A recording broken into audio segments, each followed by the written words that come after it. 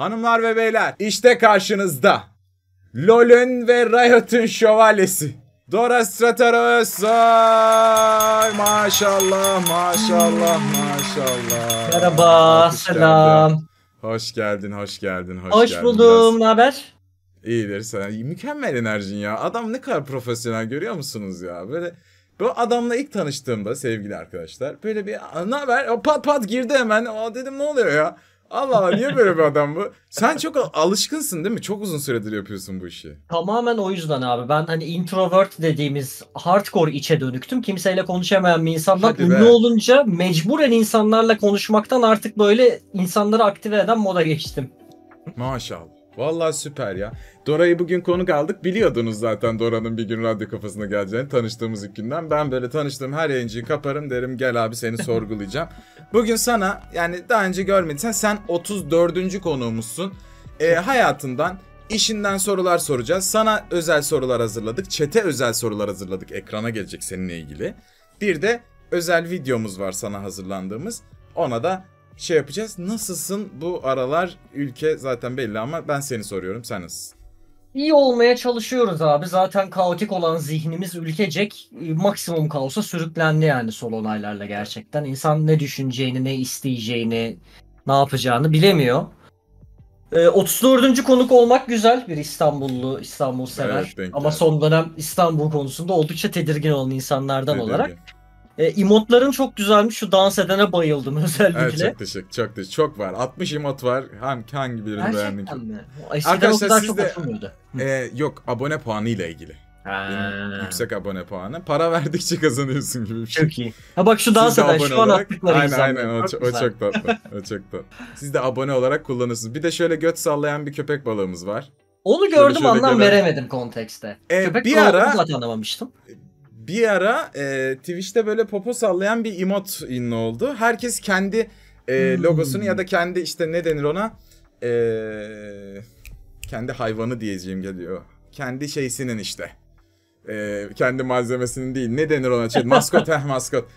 Kendi maskotunun göt sallayanını yaptı. Bizim de maskotumuz köpek balığı. Jaws. Nedenini sorma. Ondan işte. O götü sallıyor. Tamam. Tam nedenini soracaktım ama okey. Tamam. Nedeni çok tatsız abi. Nedeni yine beni tanıyorsan biraz bel alt.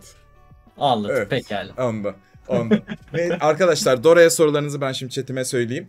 Discord'daki Radyo Kafası odasından soruyoruz. Ay, Discord'una mı adam çıkıyor? Hayır, isterseniz sorup çıkabilirsiniz. Abone olmak şart değil kanala. Girersiniz, sorunuzu sorar çıkarsınız. Sebebi şu: şimdi chat zamanla kalabalıklaşacak. Kalabalıklaştıkça da abi Dora abininki kaç santim öğrenebilir miyizler gelecek. Ve ben bunları sırayla aklımda tutamam. Çünkü çok santim. Bunu da söyleyelim başta. Evet. Doracığım. Şimdi... sana video hazırladık. Biraz bekletiyorum. Chat kalabalık. Twitch'te şöyle bir şey vardır. YouTube'da nasıl bilmiyorum. Gerçi YouTube'da da yayın yaptığımda öyleydi. Zamanla açılır yayın. İşte bir 5 dakika sonra geleyim. 10 dakika sonra geleyim. Bir 20 dakika sonra geleyimcilikler var. Ben sana şeyi soracağım. YouTube'da yayıncılık nasıl gidiyor? Ben başaramadım çünkü.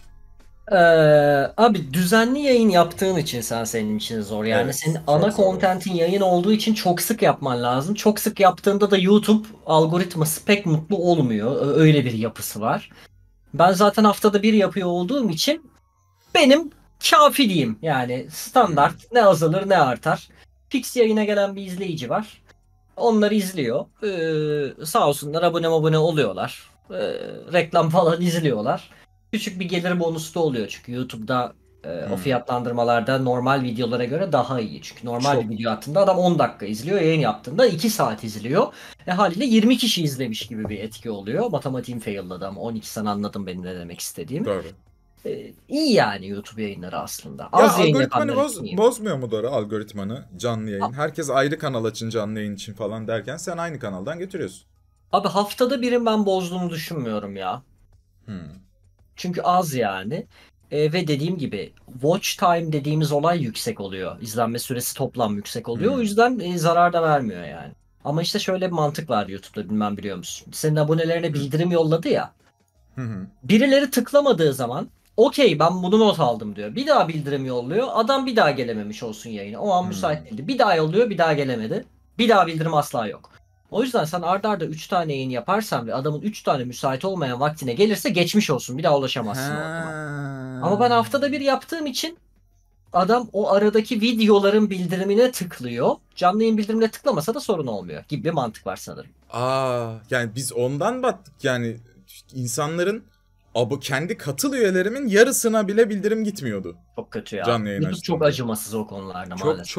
Çok maalesef. Bir de yani şöyle bir sistemi de var diye düşünüyorum. Öyle söylediler bize. Mesela atıyorum chatten örnek vereyim. İşte Cansu normalde 10 dakikalık videolar izliyor. Öyle bir algoritması var. Fakat ben o videoyu yayına açtığımda yayın sonunda 4 saatlik bir video olarak 6 saatlik bir video olarak kalıyor. Ve benim kanalım aslında uzun video kanalı gibi olmuş oluyor bir yerden sonra. Doğru. Ve çakışıyor. Aynen öyle. Ya bir de biz teliften de çok yani sen hadi daha böyle oyun yayını yapıyorsun. Ben şimdi bir şey eleştirdiğim, bir şey izlediğim yayın yapıyorum. Mahvediyorlar beni. Dora çok garip bir sistemi var yani hani komik edit izlerken suspend diyorsun. Video olarak koyabileceğin şeyi canlı yayında izleyemiyorsun. Garip bir algoritması var. Öyle mi? Yani bak şöyle bir örnek vereyim. Düşünmüştüm o telifini. Bak şöyle bir örnek vereyim. Yani telife zaten okey. Ama atıyorum mesela Kısmetse Olur kanalı var. Kısmetse Olur'un komik editlerini yapan bir kanal var. Bu video olarak bunu koyabilmiş. Fakat ben bunu komik editi yayında izlediğim zaman Kısmetse Olur bana suspend atıyor. Video olarak orada başka kanalda duruyor halbuki o. Çok garip bir sistemi var. Enteresanmış. Normalde bir şeyleri yorumlamak serbest YouTube'un sisteminde yani. Burada olan videoda evet. Yorum atabilirsin diyor yani. Sen kendine koyup bu video hakkında görüşlerini paylaşabilirsin diyor ama canlı yayında demek ki biraz daha saçma bir sistem var. Bilemedim. Videoda öyle ama şeyde öyle değil. Şimdi arkadaşlar chat'e sorularla başlayacağız. Sonra videosunu izleteceğiz Dora'nın. Dünyanın en gergin Kim Milyoner Olmak İster müziği gelecek. Sen de yayın ekranından görebilirsin soruyu. Chat'e sorularımızdan ilki geliyor efendim. Bir saniye. Evet, şunu kapatalım, şunu açalım ve chat'e sorular başlıyor. Bana da konsepti söyleseydin keşke, neyse. Chat senin hakkında soruyu bilecek. Tamam. Dora'nın LoL'deki main'i aşağıdakilerden hangisidir? A. Recep Tayyip Erdoğan. B. Haluk Levent. C. Şako mu? D. Morgana. Buyursunlar chat. Spam. Net A. Doğru bildiniz. D diyenler bence yanılıyor. A olsaydı iyi olurdu. Ama evet, Morgana sanırım çok oynuyor onu. Doğru mu Dora? Evet, Morgana'yı çok severim. Kaç senedir oynuyorsun? Oyunu oynama sürem 13 sene oldu artık. Vay maşallah. Bir oyundan sence bu kadar süre sıkılmamak o oyuna mı başarılı yapıyor, seni mi takıntılı yapıyor? Ben aslında abi çok ilginç şekilde normal her şeyden çok sıkılırım. Yani böyle 3 aylık hobi periyotlarım vardır. Bir şeye tutulurum, 3 ay ağır üzerine giderim bunun. Sonra salarım, sıkılırım. Çok böyle maymun iştahlı bir insanımdır ama League of Legends kendini güncel tutmayı çok beceren bir oyun. Bir bu artı.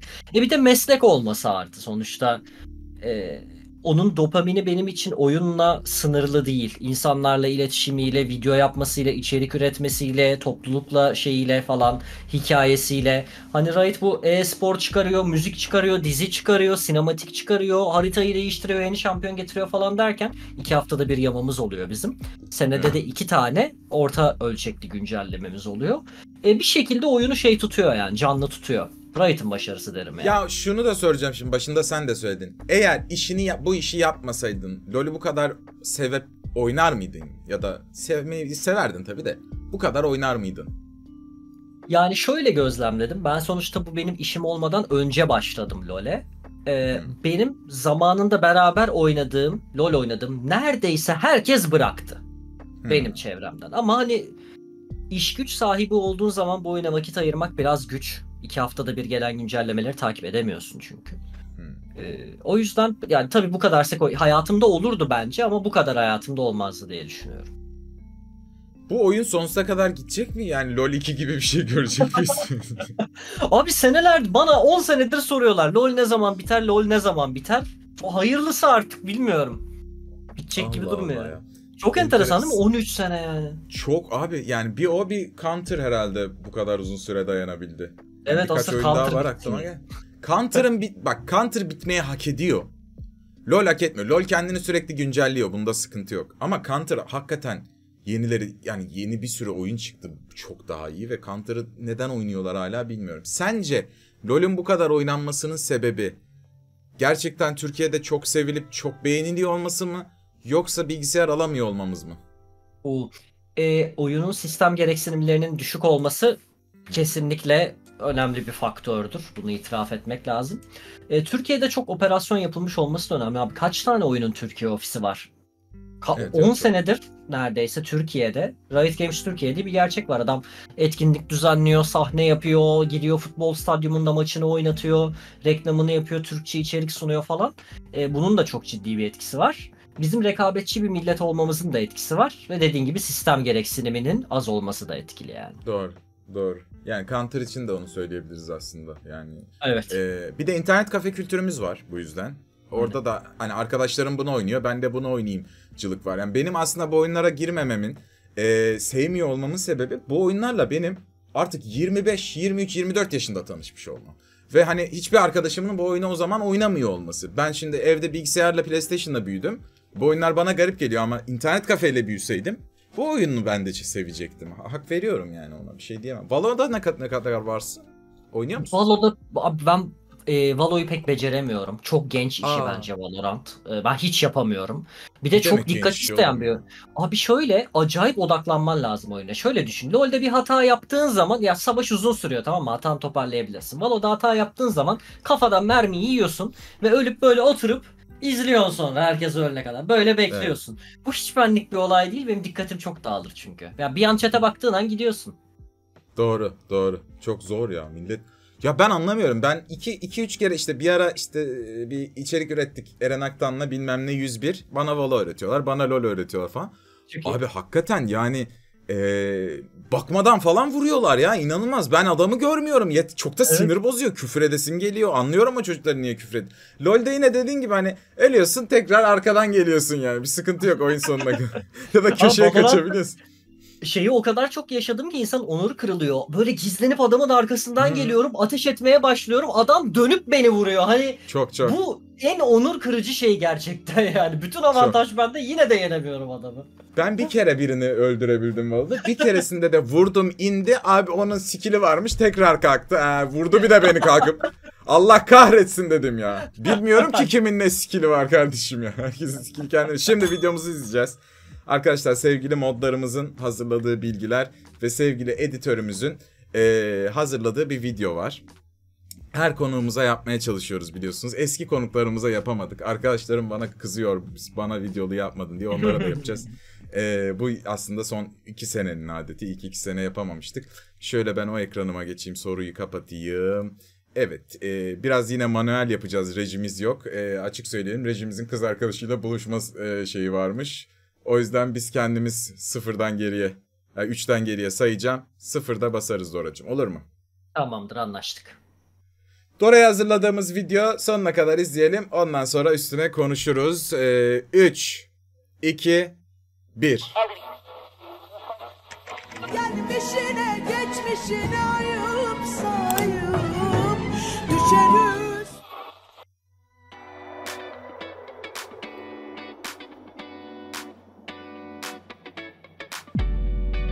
AP şaka olma. AP şaka olma. AP şaka destek. Selam Dora. Merhabalar. 25 Eylül 1993 İstanbul doğumlusun.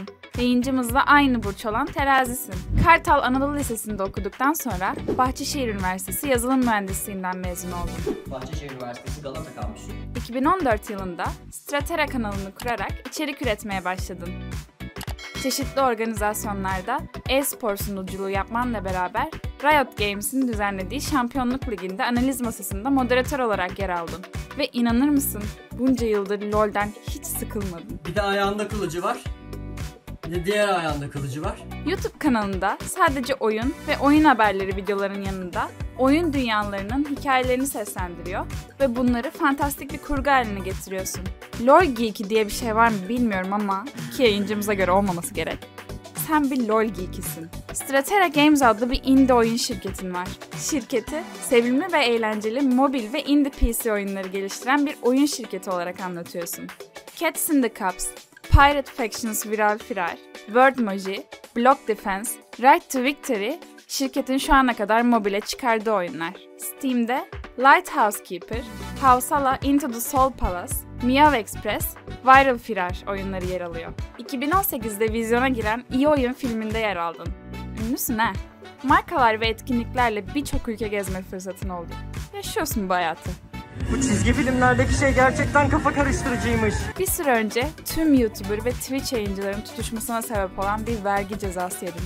Allah kurtarsın Doracığım. Geçtiğimiz aylarda Eren Aktan ile Yayıncı Modu programında jürilik ve sunuculuk yaptın. Ve ilk başlarda yadırgasan da zamanla onun bel altı şakalarına alıştın. Hatta eşlik ettiğin bile oldu. Benim adım Eren Aktan. Bir kere yaptı bunu. Eren Aktan seni uzaktan ve ilk tanıştığında ketum ve soğuk biri gibi gelebilir. Ama tanıdıkça ne kadar naif, tatlı ve kafa bir adam olduğunu anlıyorsun. Kılıçdaroğlu yerine ona oy verirdim şeklinde anlatıyor. Uzun süredir oyun ve YouTuber'lık dünyalarını sevilen, saygı duyulan isimlerindensin. Sevdik seni be Dora, Stratera, Özsoy adam. Neden bu kadar ciddisin? Evet. Evet, böyle bir videomuz vardı efendim.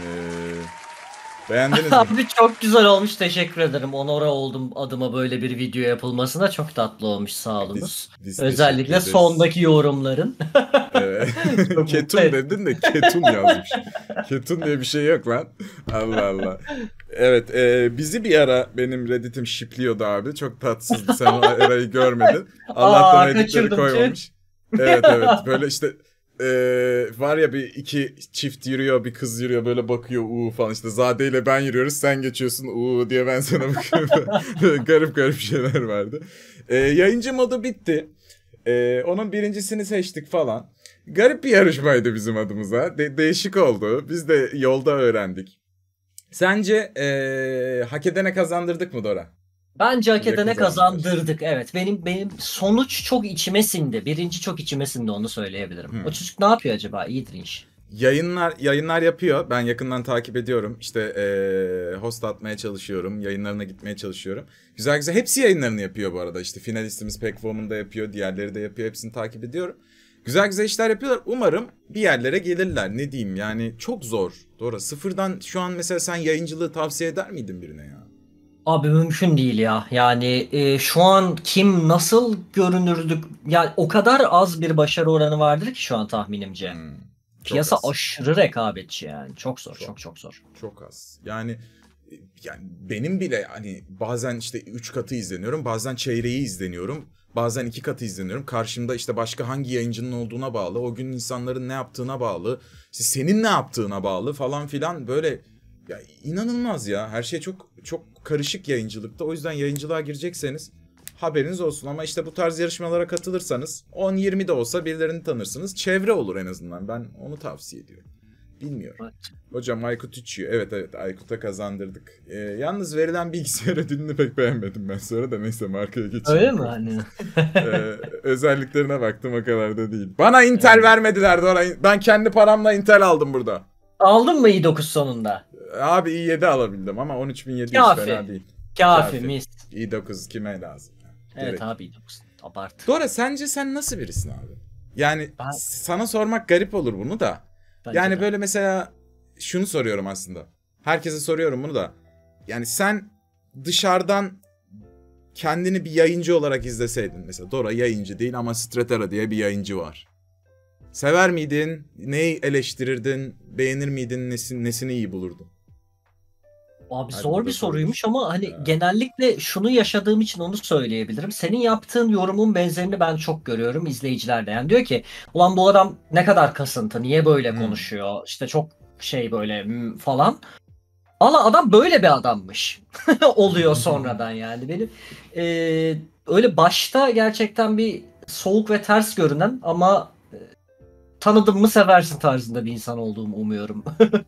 Bunu sen isteyerek mi yapıyorsun? Yani hani tanımadığın insanlara bir duvar mı örüyorsun zarar vermesinler diye, yoksa bu elinde olmadan yaptığın bir şey?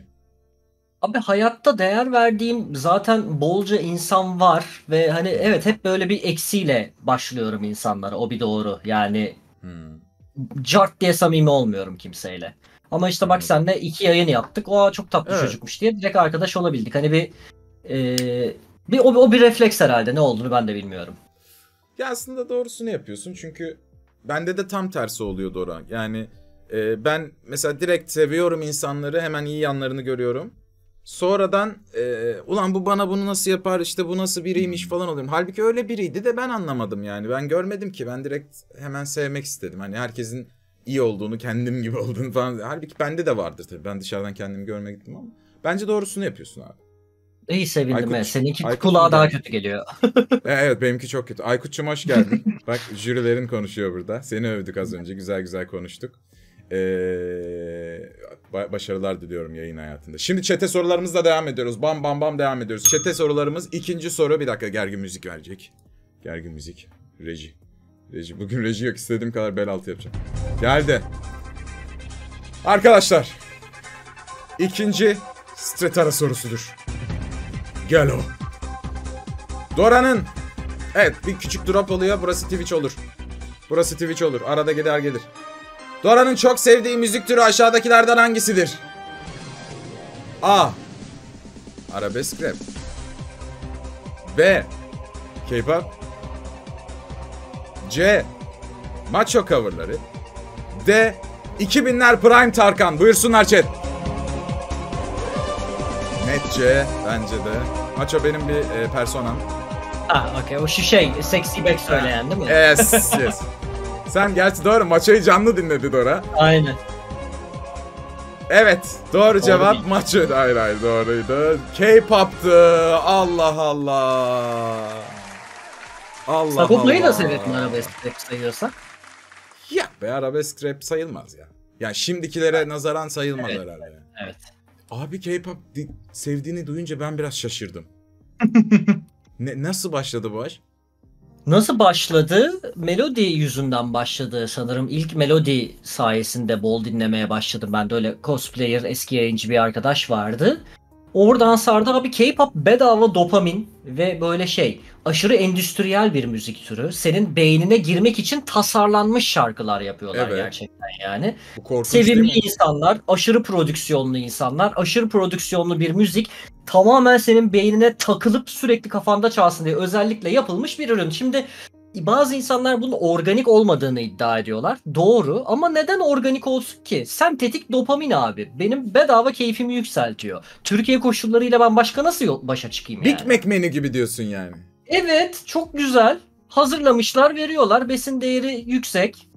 Chat'teki yalan söylüyor. Seksi kızlar var diyor. Var. Severiz. Ama yani ana sebebim bu değil. O sadece bonuslardan bir tanesi. Doğru.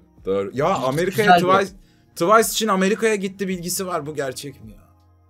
Doğru. Bu seneki turne duyuruldu. Ön kayıt yaptırdım onaylı fan olarak bu hafta. Umarım bana da bilet satın alma hakkı düşerse bu yaz da gideceğim. Bilet satın alma hakkı falan var. Neler deniyor ya? Vay Allah. Asyan Girl kalp olayı geldi. Ya çok peki mi hep hanımefendi grupları mı? Yoksa hani beyefendiler yok mu? Benim en sevdiğim grup bir hanımefendi grubu. Sen dediğim bir tane grup var benim.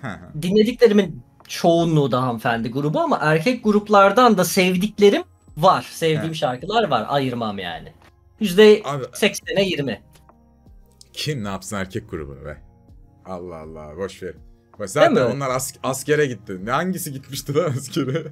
Bilmiyorum. Bir şeyler oluyor. Hapse gireni var, askere gideni var. Karışık bir endüstri. Çok büyük olaylar olmuştu. Ya Allah. Vallahi benim de paso ligim var işte. Maça gitmeye çalışıyorum, Fener maçı. Beni bir maçtan Dora çevirdi, biliyor musunuz? Siz bilmiyorsunuz. İyi ki gitmemiş misin peki? İyi ki gitmemişim. Abi vallahi sana dua ettim. Arkadaşlar Fener Galatasaray maçı. Delireceğim. Uzun süredir derbiye gitmiyorum. Gitmek istiyorum. Biliyorsunuz kara borsaya düşmüş. Bilet başı 4500 lira. Tam çekime gireceğiz işte, yayıncı modu. Dora'ya gittim, dedim ki Dora sana bir şey söyleyeceğim. Ya beni bir gerizekalılıktan çevireceksin ya da bana güzel bir gaz vereceksin. Şu an alacağım. Abi dedi estağfurullah söyle. Dedim ki Dora bak olay bu. Para da bu. Abi dedi sanmıyorum ya dedi. Yani hani gidin dedi bir yerde tatil yapın daha iyi falan dedi. Evet ya falan diye bir gaza geldim. 3-0 yenildik. İyi ki de gitmemişim. Helal olsun. İyi bari çünkü bu hikayeyi daha pozitif anlattı Eren ama ben bir yandan şöyleyim. Abi şimdi maç çok güzel geçer. Bana söversin. Ben sorumluluk alamam falan yapıyorum bir yandan yani. Kredi verdiğin için teşekkür ederim. Ama o ilk 20 saniyedeki futbol ne abi? Sorusu çok iyi. Şöyle bir baktı ya. Ben kimle program sunuyorum oldu çocuk. Discord'da gelen seyirci sorularını soralım. Discord'daki Radyo Kafası odasına sorabilirsiniz. Stratera Games olarak gelecekte neler yapmayı planlıyorsunuz? Var mı projeler sorusu var abi. Abi böyle küçük oyunlar yapmaya devam gibi görünüyor. Şimdi geleceğin ne getireceğini kimse bilemez. Çünkü biraz da bütçeye bakan bir iş, imkanlara bakan bir iş. İlk defa iddialı bir oyunla geliyoruz şimdi. Bu oyun tutarsa biraz geleceğimizi şekillendirecektir. Bakalım. Ne zaman geliyor? Daha tarih duyurmadım. Burada ilk kez ipucunu vermiş olayım. Hadi. Önümüzdeki hafta kesinleştireceğiz. Nisan gibi görünüyor. Hadi bakalım, hadi bakalım. Mobile değil mi? Steam'e çıkıyoruz. Tamam. Steam'e çıkacakmışız arkadaşlar. Haberiniz olsun. Türk yatırımcı, Türk geliştirici cami yok ama ya. Cami yok maalesef. Cami koymuyorlar. Onlara ne diyorsun? Şimdi bunu Enis'le de konuştuk. Senden bir önceki konuğumuz Enis'ti. Orada da böyle bir soktu bir çıkardı onlara. Bu Türk oyunu diye abi çöp de olsa alalım olayı. Yok abi ben bu kafaya karşıyım. Bu kafa bizim şu an savaştığımız kafa olarak görüyorum ben. Liyakatsiz kafa. Bizden olanı hiçbir gerçek sebep olmadan savunmak bu ülkenin çok büyük bir belası abi. Başımıza getiren neler getirdiğini 20 senedir gözlemliyoruz zaten. Evet. Türk oyunları savunmak da böyledir. Bu global bir pazar abi. Bizim iyi ürünü kollayıp destek olmamız, kötü ürünü de milli duygularımızı sömürmeye çalışan çöpler olarak yaftalayıp geçmemiz gerekli. Bu çok basit bir şey yani. Doğru çok iyi. En son işte Erzurum'da mevzu koptu biraz. Abi ya. Hakikaten yani neyse. Bomboş. Hakikaten bir garipti. Yani kötüydü canım. Kötü oyuna da kötü denmesi, yani kötü demezsek bir şeye nasıl iyisi çıkacak bu ülkeden ben anlamıyorum gerçekten. Ya şey o destek olmayın köstek olun muhabbetine ben katılmıyorum yani. Tam tersi. Köstek olmayın dese. Ekşi Sözlüğü kapattılar Dora. Abi o ne ya, evet. İşte gerekçe açıkladılar mı? Yok. Yalan haber işte yalanın yayılması gibi bir şey herhalde bilmiyorum. Ekşi Sözlük de haberi yoktu neden kapandığının. Sanırım bu yüzden hani dezenformasyona karşı bir kapanma oldu. Senin Ekşi'deki yorumlarına da baktım. Bir iyi bir kötü bir iyi bir kötü bir iyi bir kötü gidiyor ama sen mesela çoğu yayıncı da şey dedi yani istedikleri kadar bize geçirsinler. Kapanmasın. Sen ne düşünüyorsun bu konu hakkında? Yasakçılık konusunda hakikaten. Ya ben özgürlükçü bir insanım. Türkiye'de ben işte gençliğimden beri gittikçe daha az özgür bir ülke olmasını mutsuzlukla izliyorum. İfade özgürlüğü bunların en temel ve en basit olanlarından bir tanesi. Milletin lafa bu kadar kuduruyor olması beni çok üzüyor. Yani ne diyebilirim ki, çok saçma, yapılmaması gereken bir şey yani. Tweet'te attım bu konuda ben. Düşünceden korkuyorlar abi. Yani ne yapacaklarını bilmiyorlar insanların düşünceleri karşısında. Böyle bir şey olabilir mi? Çok korkak ve acizler maalesef. Böyle bir şey tarafından da yönetiliyor olmak. Utanıyorum açıkçası ben. Neyse çok daha sert konuşup senin de başını belaya sokmayayım. Ekşi Sözlük açılsın ya. Ben oradan yorum falan bir ürün alacağım zaman ürünün adını yazıp ekşi yazıyorum genelde. Çünkü mesela atıyorum hepsi burada Trendyol yorumundansa oradaki yorumlar daha gerçekçi oluyor. Kullanmış insanlar oluyor. Yani kargo hızlı geldi falan olmuyor yani. Direkt anlatıyor adam orada. Ben oraya bakıyordum. Bir de 3 sayfa iyi yorum var. Hayatımda ilk defa Ekşi Sözlük gibi bir yerde tek kötü yorum yok lan. Ya açın abi burayı valla. Açın, çocuklarım oraya baksın ya. Lütfen. Hayır, bir de çok saçma değil mi Eren? Düşünsene, Ekşi Sözlük dediğin şey tamamen şu. İnsanların aklından geçen şeyleri yazdıkları bir ortam. Evet. Bildiğin duvar yani orası. Duvarı kapatmak ne abi? Milletin düşünmesini engelleyemezsin ki. Milletin aklından geçen şeyi söylemesini engelleyerek bir yere varamazsın ki. O kadar acizce ki. Saçmalık ya, yani. Bir de şöyle bir şey var. Ekşi Sözlük adli kurumlarla çok bağlantılı çalışıyor. Biri bir şey kaldırtmak istediğinde mahkeme şeyiyle hemen kaldırıyorlar da. Hani öyle bir anarşi durumu da yok aslında. Tamam, kötü böyle işte Atatürk'e hakaretlerden, dine hakaretlerden işte asparagas haberlere çıkıyor. Ama işte sen kaldırt onları o zaman. Sen şey yap yani, bir şeyi yasaklayıp bir şeyin önüne geçemezsin ki. Bunu sen denetleyeceksin. Başka bir şey yapmayacaksın. Ya ama işte internet sonları olacak. İnternetin önüne geçmeye çalıştıkları sürece onu da. Yani internetten tek anladıkları bazı insanların maalesef Twitter'da para verip trend yaptırmak. O trendlere de tıklayınca escort çıkıyor. Başka da bir şey çıkmıyor. Ya oyun yapmak nereden geldi? Yani ben oyun dünyasına gireyim, sonra da oyun yapmaya başlayayım. Bu hiç lan ne yapıyorum ben? Çok iş bu, uğraş bu. Hiç kafayı yemedim mi bu konuyla ilgili? Çünkü şeyi biliyorum ben senin, yani videolarından da görsellerinden de. Bayağı panolar falan böyle. Çok iş yani oğlum. Çok kafa yoruyorsunuz. Bir de para karşılığı da zor alınan bir şey. Nasıl bir his bu? Nasıl bir şey bu? Anlatsana biraz. Abi ben çocukluğumdan beri, yani daha ilkokuldayken bile kağıt kaleme çizip strateji oyunu yapan bir insandım. Çok seviyorum bir deneyim tasarlamayı. Sen de D&D oynatan bir insansın. Biraz o hissi relate'leyebiliyorsundur diye düşünüyorum. Sen nasıl FRP'de bir evren kurup insanları bu evrende eğlendiriyorsan, oyun bunun biraz daha sistematik ve prodüksiyona girmiş hali aslında. Ben daha çok oynayan kısımdayım ama evet yani anlıyorum seni. O yaratıcılık dürtüsünü de çok iyi kapatan bir şey. Çünkü işte bir oyunun müziklerini ben yaptım. Bir oyunun görsellerini ben yaptım. Bir oyunun tasarımını ben yaptım. Bir oyunun hikayesini ben yazdım. Çok böyle farklı alanlarda kendimi enable etmemi sağlıyor. Evet, zarar ediyoruz ama benim zarar etme lüksüm var neyse ki. YouTube'dan gelen parayı oyun şirketine gömüp duruyorum. Umarım yakında kâr edeceğim ama çok yorucu, çok sıkıntılı bir süreç olduğu doğru yani. Az şey yaşamadım gerçekten.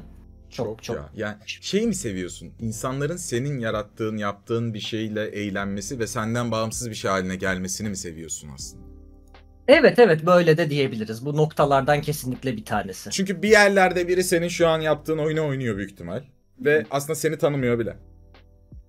Aynen öyle. Enteresan bir şey bu. Evet, enteresan bir şey bu aslında. Şey güzel abi, piyasada bir oyun olsun istiyorsun. Yok mu? Kendin yapıyorsun. Ben işte kartlarla şehir yapma oyunu olsa ne güzel olurdu diyordum. Kursam. Yaptık şimdi, bir aya çıkıyor yani. Board game falan da yapıyorsun. Onu yapmadık da yapmak istiyoruz, uğraşıyoruz. Gördüm, oynatıyordun birilerine, denetiyordun bir şeyler. Prototipini yaptık ama abi üretmek malum çok sıkıntılı iş. Cesaret edebilirsem yapacağım. Allah Allah. Chat'ten soru almıyorum ama güzel bir soru var. Stratera ismi çok hoşuma gidiyor. Yıllar önce telaffuz edemiyorum diye sinir olup en son anlamıyla öğrenince mutlu olmuştum. Dora'ya ne zaman anlamı sorulsa gülümseyerek yanıtlıyor. Nedir abi anlamı? Soralım o zaman. Abi ben aslında bu ismi çok sevmiyorum. İki problemden dolayı. Bir, arkadaşın dediği gibi telaffuzu zor ve hiç akılda kalıcı değil. Ben de Stratera zannediyordum. Stratera'yı. Mesela. İkincisi de Stratera diye bir ilaç var. Bu ilaçla olan yakınlık bazen Google aramalarında sorun çıkarıyor. Ama anlamı şu. Statera Latince denge demek. Ben de hani strateji oyunları ve eğlencenin kombinasyonu, hani dengeli bir şekilde birleşmesi anlamında Stratera kelimesini uydurduydum. Oradan geliyor. Ben senden çok özür diliyorum. Çünkü bak asla sen çok dolu bir adamsın, bunu biliyorum ama herhalde bir LoL karakteridir diye düşünüyordum kafamda. Vallahi bak. Çünkü de öyle bir isim gibi gelmişti ama bayağı derin bir anlamı varmış arkadaşlar. Anlamı iyi de işte akılda kalıcılığı biraz problem maalesef. Evet, ama evet, anlamı evet. Ama güzel. soy ismi de kullanıyorsun sen bir yandan. Yani sadece şey değil. Stratera demiyorlar sana. Dora diyorlar daha çok. Aynen, artık öyle. Evet. Fio demiş ki, Fio'yu okuduk. Hadi Mete yaparsın, Mete Nikli arkadaşımız demiş ki, eski yaşlarına, gençliğine dönmek için ne yaptınız oğlum, adam genç ya. Hayatından 3 şey vermesi gerekseydi bu 3 şey ne olurdu? Bu neymiş ya? Çok yani ama çok kuralsız değil mi? Ne bileyim, mesela şu peçeteyi bu kahveyi ve şuradaki çekmeceyi verip yapabiliyorsam. Yapabilir. Okay. Çekmeceyi verme, çöpü ver ya. Mantıklı. Ama benim bu konuda bakış açım şu abi, işte geçmişe dönüp şunu yap, işte bunu düzelt falan. Olduğun kişiden memnunsan ben bunlara gerek yok diyorum. Evet, dandik şeyler yaşıyoruz hepimiz ama bizi biz yapan yaşadıklarımız yani bundan. Doğru. Kişi yok, sen olduğun kişiyi seviyorsan yaşadıklarını da benimsemek zorundasın. Doğru. Yani çok kötü anılarımız var tabii. Bunlar olmasaydı diyeceğimiz şeyler ama yani onlar olmasaydı da şu an onlar olmasaydı seviyesine gelmeyecekti zihnimiz, aklımız aslında bir yandan da. O da doğru. Hasan demiş ki Dora eğer LoL ile hiç tanışmamış olsaydı, YouTuber olmasaydı hayatı nasıl şekillenirdi? Bir hayali var mıydı? Enteresan bir soru.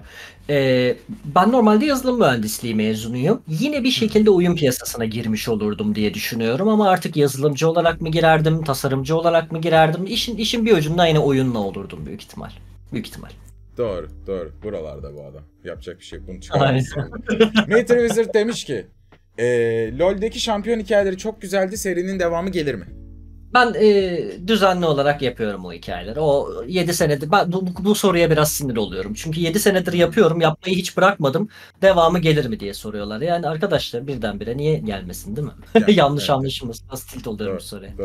Doğru. Yok bana da şu nerede bu nerede sorularına ben de tutuyorum. Osman demiş ki ileride Stratera Games olarak belli bir şirket altına girmeyi planlıyor. Yatırım aldık diyelim ki Dora. Abi ben buraya kadar bu şirketi yatırımsız getirmişken bu saatten sonra böyle çok büyük paraları olmadığı sürece zannetmiyorum yatırımcı okey olacağımızı. Vallahi mı? Yani ben geldim, Ubisoft geldi dedi ki Dora 5 milyon çalışır babacığım. 5 milyon TL mi dolar mı? Dolar çalışır TL ne? Sen onunla ciklet falan diyor böyle. 5 milyon dolara şirketi sattım bile. Satma diyor. Yok sattım. Abi yenisini kurarım. Bak 1 milyon dolara önce bir güzel bir ev, sonra diğer 1 milyon dolarla yeni oyun şirketi oldu bitti. Ne var yani? Doğru. Hakikaten satarsın lan 5 milyon dolar. Öz yani. Stratera 2 yani. Peki sana şey derse Ubisoft, tamam yine 5 milyon veriyorum. Satmak, şirketin dursun, benim istediğim bir oyun yap bana. Ama her şey stüdyo karar verecek biz. Bir kere o işi yaptık ve pek verimli geçmedi. Güzel bir tecrübe olmadı. Çok işin doğasına ters abi ya. Ama yine para konuşur yani. Tabii. Hani şey diye kabul edebiliriz. Abi bize kapital olsun. Bir sene dişimizi sıkalım. Bu parayla kendi istediğimiz çok güzel bir oyun yaparız. Da diyebiliriz yani. Ya bu bir yandan da iş Dora. Tabii ki para kazanmak istiyor insan yani. Hani bunu şey yapmamıza gerek yok. Kore vlog ne zaman gelecek? Sorusu var. Abi Kore uçak biletleri fiyatlarına hiç baktım mı bilmiyorum ama çok mantıksız fiyatlar var. O yüzden asla gidemiyorum. Garip abi yani. Çok şey var, rağbet var Türkiye'den. Dünyadan da var. Bu yüzden de olabilir, bilmiyorum. Ne kadar? Ben geçen sene baktığımda 35 bin lira falandı sadece gidiş. Yani sevgilimle gidiş dönüş sadece uçak bileti 140 bin lira. Hadi be abi. Değil mi? Yani Amerika'ya en çok 10 bine falan gidiyorsun yani 10 bin liraya erkenden. Akıllarını yitirmişler. Abi ne yapıyorsun? Hadi kaldım bir hafta döndüm falan desen aynı parada aynı derim ki okey yani Türk parası kötü. Ama hadi lan uçak bileti manyak mısın? Ne yakıyor bu? Evet. Garip yani. Kötü. Bu chat'teki bir kardeşim sürekli İrelia nasıl kokuyor sorusu var. Bu meme İrelia bir aranızda şey mi? Nedir bu? Bu bir meme abi. LoL şampiyonlarının nasıl koktuklarına dair analizlerim var. Bunu yakında bir video yapmayı da düşünüyorum. İrelia'nın kokusuna dair de böyle detaylı bir metnim var benim. Oradan gelen bir geyik. Allah Allah arkadaşlar yani insan diyor ki LoL'le daha ne yapabilir bu adam? Adam nasıl koktuklarına kadar yapmaya başlamış. Çok iyi. Wizard Grun çok eski abonelerimizdendir. Demiş ki Stratera Games'te bir oyun için ortalama 3 ay gibi bir zaman ayrıldığını tahmin ediyorum. 1 demiş daha uzun süreli ve büyük bir proje yapmayı düşünüyorlar mı? 2 Lighthouse Keeper'ın statlarından memnun mu? Asetlerin %kaçını kendi... O zaman tek tek gidelim, bu çok zor. Uzun sorular. Daha uzun süreli ve büyük bir proje yapmayı düşünüyorlar mı? Aslında cevapladın gibi onu ama. Abi 3 aydan başlayayım. Siz oyundan haberdar olduktan 3 ay sonra oyun çıkıyor diye biz onda 3 aydır uğraşıyoruz. Değil. Ben mesela Cardboard Town'u 2 sene önce tasarladım. Herhalde 7-8 aydır da development'ta. Havsala 1 yıla yakın süre development'ta kaldı. Bunlar pek 3 ayda üretilebilecek oyunlar değiller. Belki Lighthouse Keeper öyle. Ama Lighthouse Keeper zaten bizim için biraz daha bir tecrübe projesiydi. Hani elimizdeki stajyerlere bir şey ürettirmek, ekip sinerjisini test etmek, 3D dünyaya adım atmak gibi bir denemeydi bizim için Lighthouse Keeper. Dolayısıyla benim bir beklentim yoktu.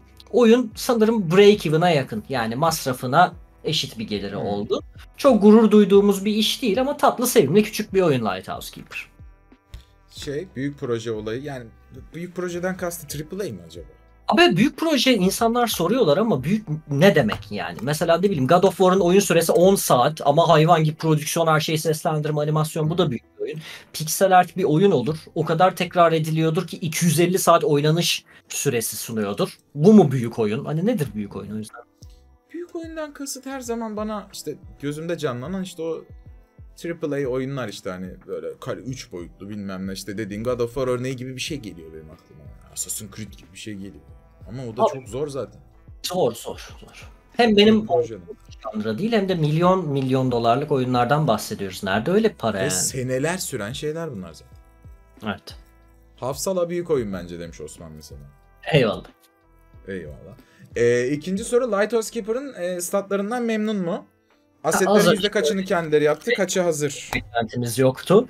Asetlerin yüzde kaçının hazır olduğunu bilmiyorum. Hiç fikrim yok gerçekten. Oyun başına ortalama üretim maliyeti soran var. İsterse cevaplamasın yazmış ama.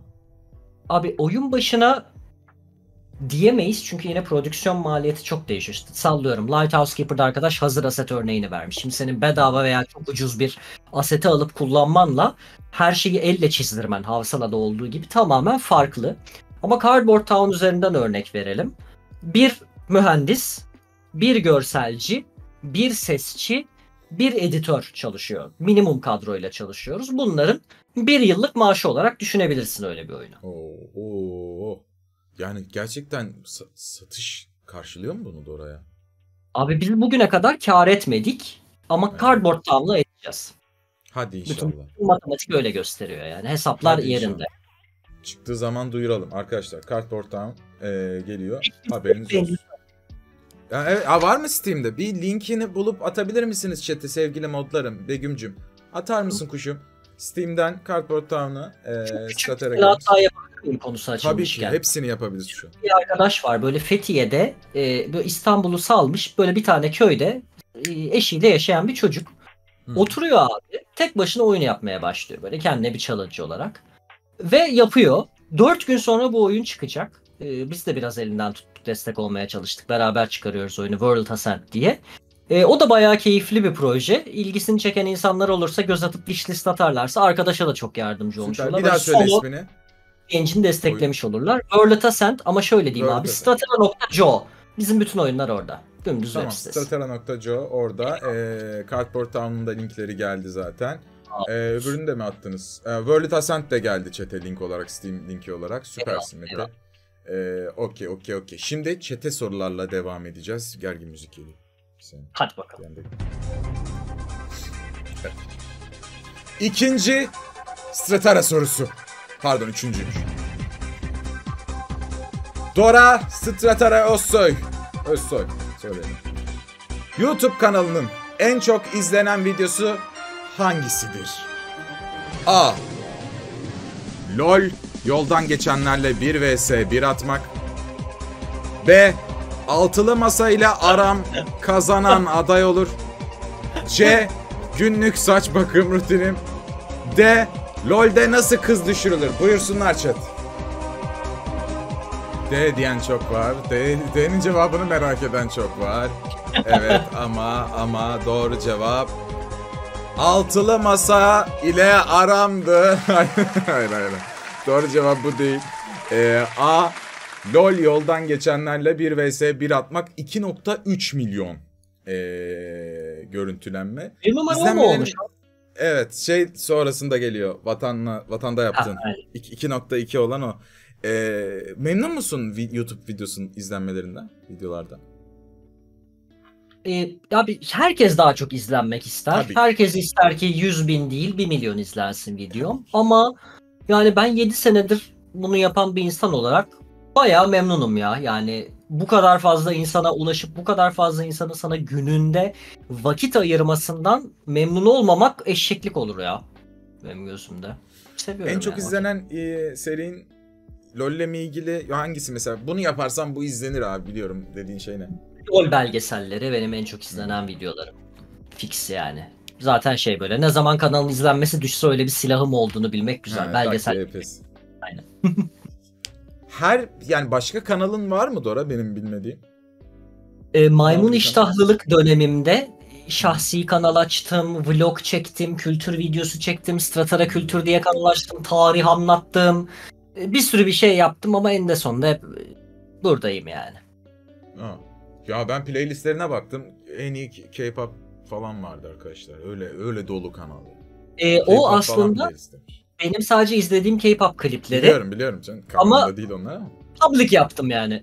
Evet, İsteyen oraya, yararlansın diye. oraya eklemiş. Ömer demiş ki vlog kanalında Stratera Games ile vloglar, videolar gelir mi? Oyun Yok yapımı ama falan. Stratera Games'in kanalı var. Orada İngilizce anlatıyoruz ne yaptığımızı. Oraya bakabilir arkadaş. Stratera Games kanalında okey. onlar yani. Okey. Ejanfe demiş ki bu soru biraz kişiden kişiye değişebilir ama sormak istedim. Bir kanalım var. Daha çok oyunlar hakkında video çekiyorum. Ama içerik bulmakta zorlanıyorum. Tavsiyesi var mı? Oyunlar hakkında video şimdi tam olarak oyun mu oynuyorsun? Belgesel mi yapıyorsun? Garip ama işte bir oyun YouTuber'ı olacağım ben diyen için neden başla, nasıl yap dersin? Abi bence bu konuda hani insanların neye ihtiyacı olduğunu tespit edip yani sektörde açık olan şeyi bulup uygulamak gerekiyor. Ben bunun en güzel örneğin Enis Kirazoğlu olduğunu düşünüyorum. Adam oyunları çok geniş bir yaş kitlesine çok hızlı özetleyecek dinamik videolara ihtiyaç olduğunu gördü, yaptı, mis gibi üretiyor. Çok izleniyor ve verim alıyor. Ulan millet okumayı çok sevmiyor bizde ama herkes LoL oynuyor. Bu karakterleri çok seviyorlar. Hikayesini anlatsam belki birileri dinler diyerek geldim. Bunun gibi milletin isteyip de istediğinin farkında olmadığı şeyleri tespit etmesi lazım. Doğru. Mesela Valorant hikayeleri yap sen de. Atıyorum. Mesela var bu arada yapan var mı? Vardır. Onlar işe yarıyor. Ben bile izliyorum yani. Açıp bu oyuncunun işte bu karakterin hikayesi neymiş falan. Mesela Enis'e en çok yemek yerken ben ne zaman yemek yiyeceğim ne izleyelim desek yayında Enis derler.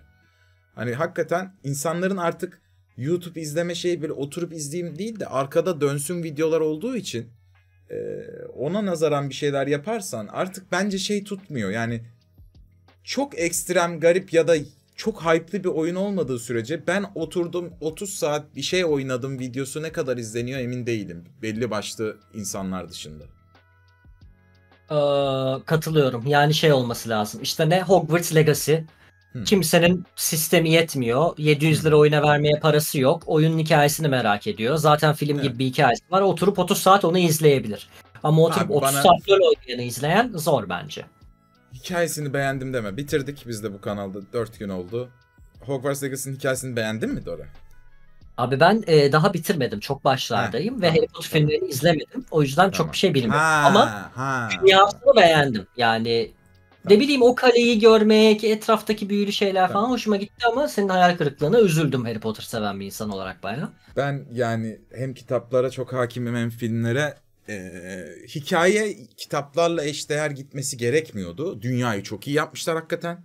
Yani ama içi boş bir dünya. Yani hani yaşamıyor gibi hissediyorsun. Oynadıkça anlayacaksın. İlk böyle bir 15-20 saat sonra anlıyorsun. Aslında bu dünya yaşamıyor, NPC'ler yok. Sadece senin gördüğün yerde bir şeyler oluyormuş gibi gözüküyor ama orada da olmuyor. Yani bir 2023'te bir açık dünya oyununa yakışmayacak basit. Açık dünya oyunu bile demiyorum ben bu oyuna. Evet, ona katılıyorum. Yani ben abi attığım büyüyü NPC'ye atamıyorsam bu açık dünya oyunu değildir benim gözümde. Abi NPC'ye şuradan ben çok anlıyorum mesela bu oyunda uğraşılmamış ya da oyuncunun zekasına çok şey yapılmış. Mesela Hogwarts'tayım, okuldayım, bir anda büyü atabiliyorum ve kimse tepki vermiyor Dora. Ya da içinden geçiyorum. Ops işte ne yapıyorsun? Yani bu 15 sene 20 sene önce çıkan Assassin's Creed'de deli misin sen falan diyorlardı yani Türkçe olan şeyler. Hani karakterleri falan şeyde İstanbul'da geçen. Hiçbir şey demiyorlar. Hiç umurlarında değil. Hayvana bir şey atıyorsun, ona bir şey atıyorsun. Ya örnek vereyim. Lanet öğreniyorsun. Yasaklı büyü. Hocanın önünde yapıyorum. Kimse bakmıyor abi. Yani gerçekten o zaman, mi? Yani hani anladın mı? Bir anlamı yok ki bunun. Ya. Evet. O yüzden yani ta GTA 3'te bunlar yapılıyorken burada olmaması çok tatsız maalesef. Neyse. Bayağı saçma gerçekten aynen. Ama iyi. Bir Sons of Forest çıktı onu oynamak istiyorum haftaya bir de. O da biraz ilk oyunun makyajlısı modlusu ve biraz daha uğraşılmış gibi gözüküyor. Aynı gibi ama olsun. 750 lira oyunlar Dora ne diyorsun? Abi çok pahalı gerçekten ya bilmiyorum. Yani, fena yani. Kızamıyorum da abi $30 çünkü. Anladın mı ya? Adam kaça koyacak ki? $60 normalde oyunlar hatırlıyorum ben. Yani $30 oyun satıyor adam. Yine ucuz aslında. Ama yani yine ucuza alıyoruz ha. Yani Tabii yine ucuz.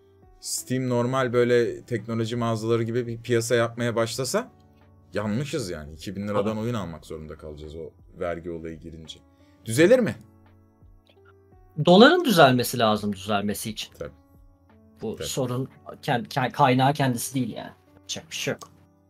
Ya bir de zaten artık sadece oyunla ilgili de değil ki yani dediğin gibi az önce 750 liralık oyunu kaldıracak bilgisayar. Ben mesela yeni bilgisayar aldım. Ben yayıncı olarak bilgisayarım kaldırmıyordu oyunu. Yani böyle 3000-4000 serisi kartlar lazım artık böyle oyunları düzgün oynamak için. Onlar da işte ben en son aldım 4070 Ti aldım. 20 bin liraydı. Okay. 20 bin liraya ekran kartı mı olur? Araba alırsın. Oğlum direksiyon alacağım dedim ya sana hani oynayacağım falan. 10 bin lira. Yani, 10 bin mi olmuş onlar? abi yani araba vardı ha 3 sene 4 sene önce 10 bin lira. Yani Gerçekten.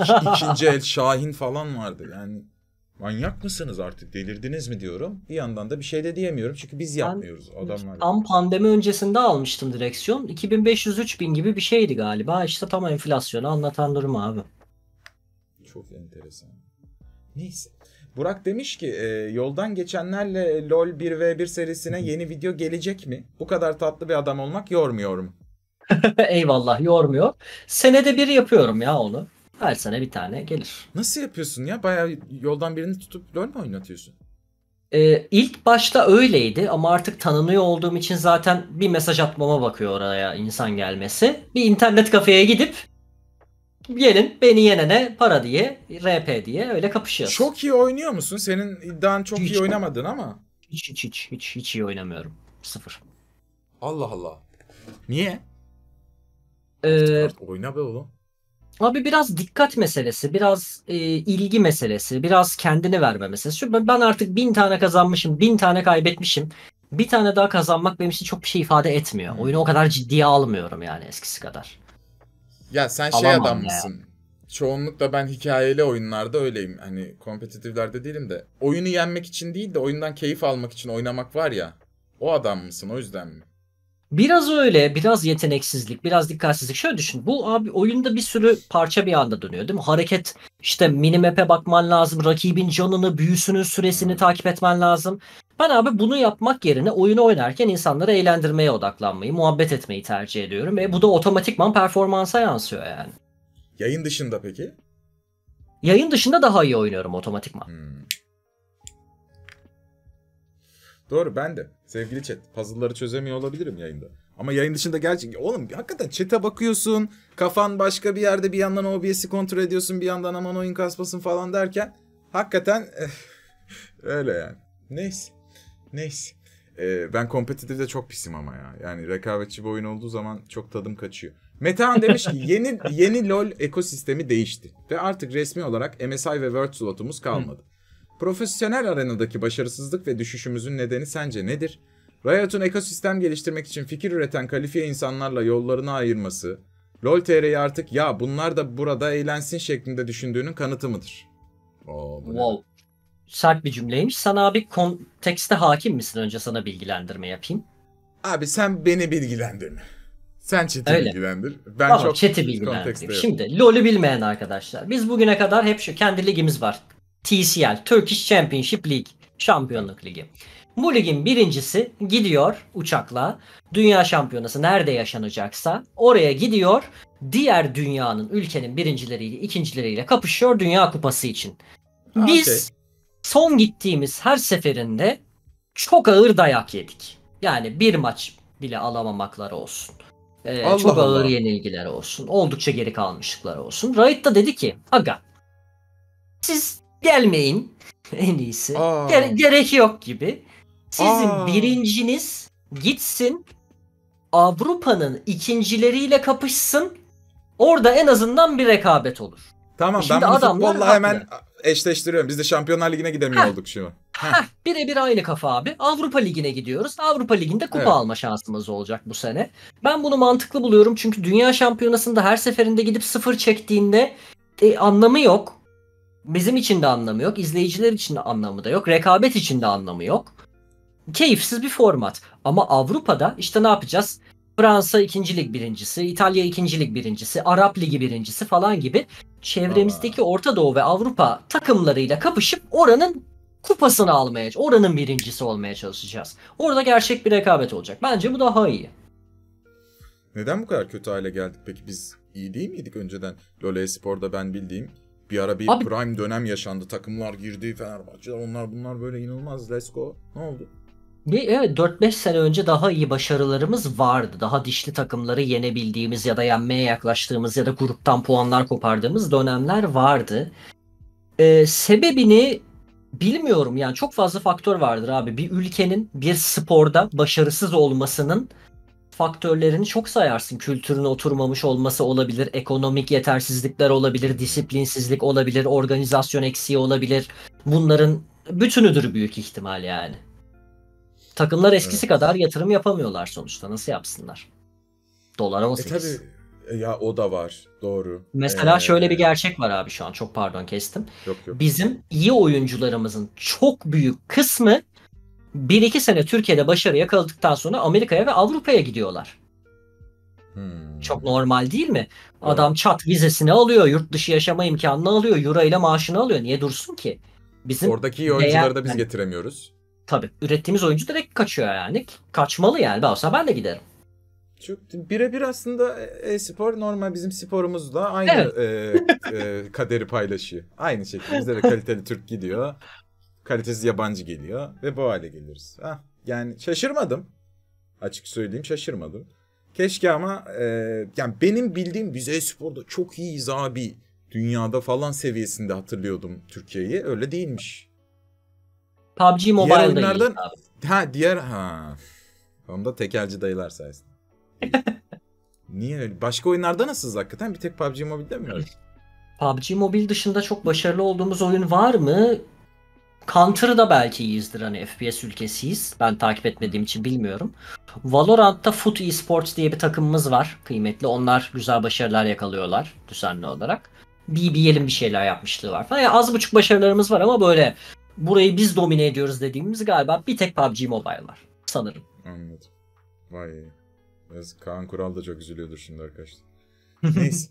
İrana demiş ki, neden LoL kostüm incelemelerinde renk paketleri arasında en sağdakileri beğeniyor? Abi ben de bilmiyorum. Hep öyle denk geliyor. Onu ben de fark ettim. Öyle bir pattern var. Hep en sağdakileri beğeniyorum. Sebebini ben de bilmiyorum. Beyinle ilgili bir şey olabilir arkadaşlar. Farkında mı bu durumun demiş. Çünkü %99'unda en sağdaki renkleri beğendiğini söylüyor. Çok ilginç durum. Evet, farkındaymış arkadaşlar. Evet. Farkındayım. Sıfırdan başlamak... Ne kadar çok soru gelmiş ya. Sıfırdan başlamak zorunda olduğun bir durum hayal etsen. İlk projeyi prototipleyerek mi başlardın? Yoksa bir destek veya finansman tamamlamaya mı uğraşırdın? Abi bu kişinin durumuyla alakalı. Şimdi benim bir gelir kaynağım var. Dolayısıyla ben finansal bir şey aramak zorunda değilim. Ben hayatımda risk alabilecek bir konumdayım. Ama birikimim veya pasif bir gelirim yoksa elbette finansman aramaya odaklanırım. Ki hatta onun daha kolay olduğunu düşünüyorum. Abi düşünsene, çok fazla parası olan zengin var. Adam ben bu oyun şirketine yatırım yapayım 1 milyon dolar. Değerlenirse akarım diyor. Sen çekiyorsun 1 milyon doları. Bağlıyorsun kendine 20 bin lira maaş. Alıyorsun istediğin adamları, çatır çatır yapıyorsun. Bu kolay olan zaten bence.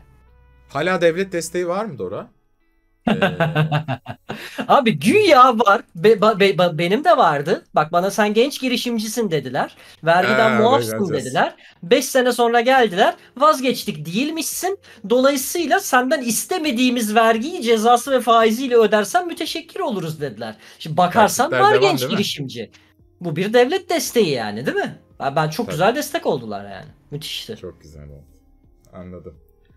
Bazı dosyalar kaybolmuş dedi. Çünkü Alp şeyden sormuş bunu. Ben de mobil oyun stüdyomu dağıtmak durumunda kaldım. Şu anda PC mobil arasında yeniden şekillendirmek amacıyla gidip geliyorum demiş. Hazır Dora bu konuyu açmışken bu konuyla bağlantılı bir soru gelsin chat'e. Sevgili chat, size Dora ile ilgili son soru geliyor. Çok zor bir soru. Hazırsanız geldi. Soru 4. Dora'nın başı hangi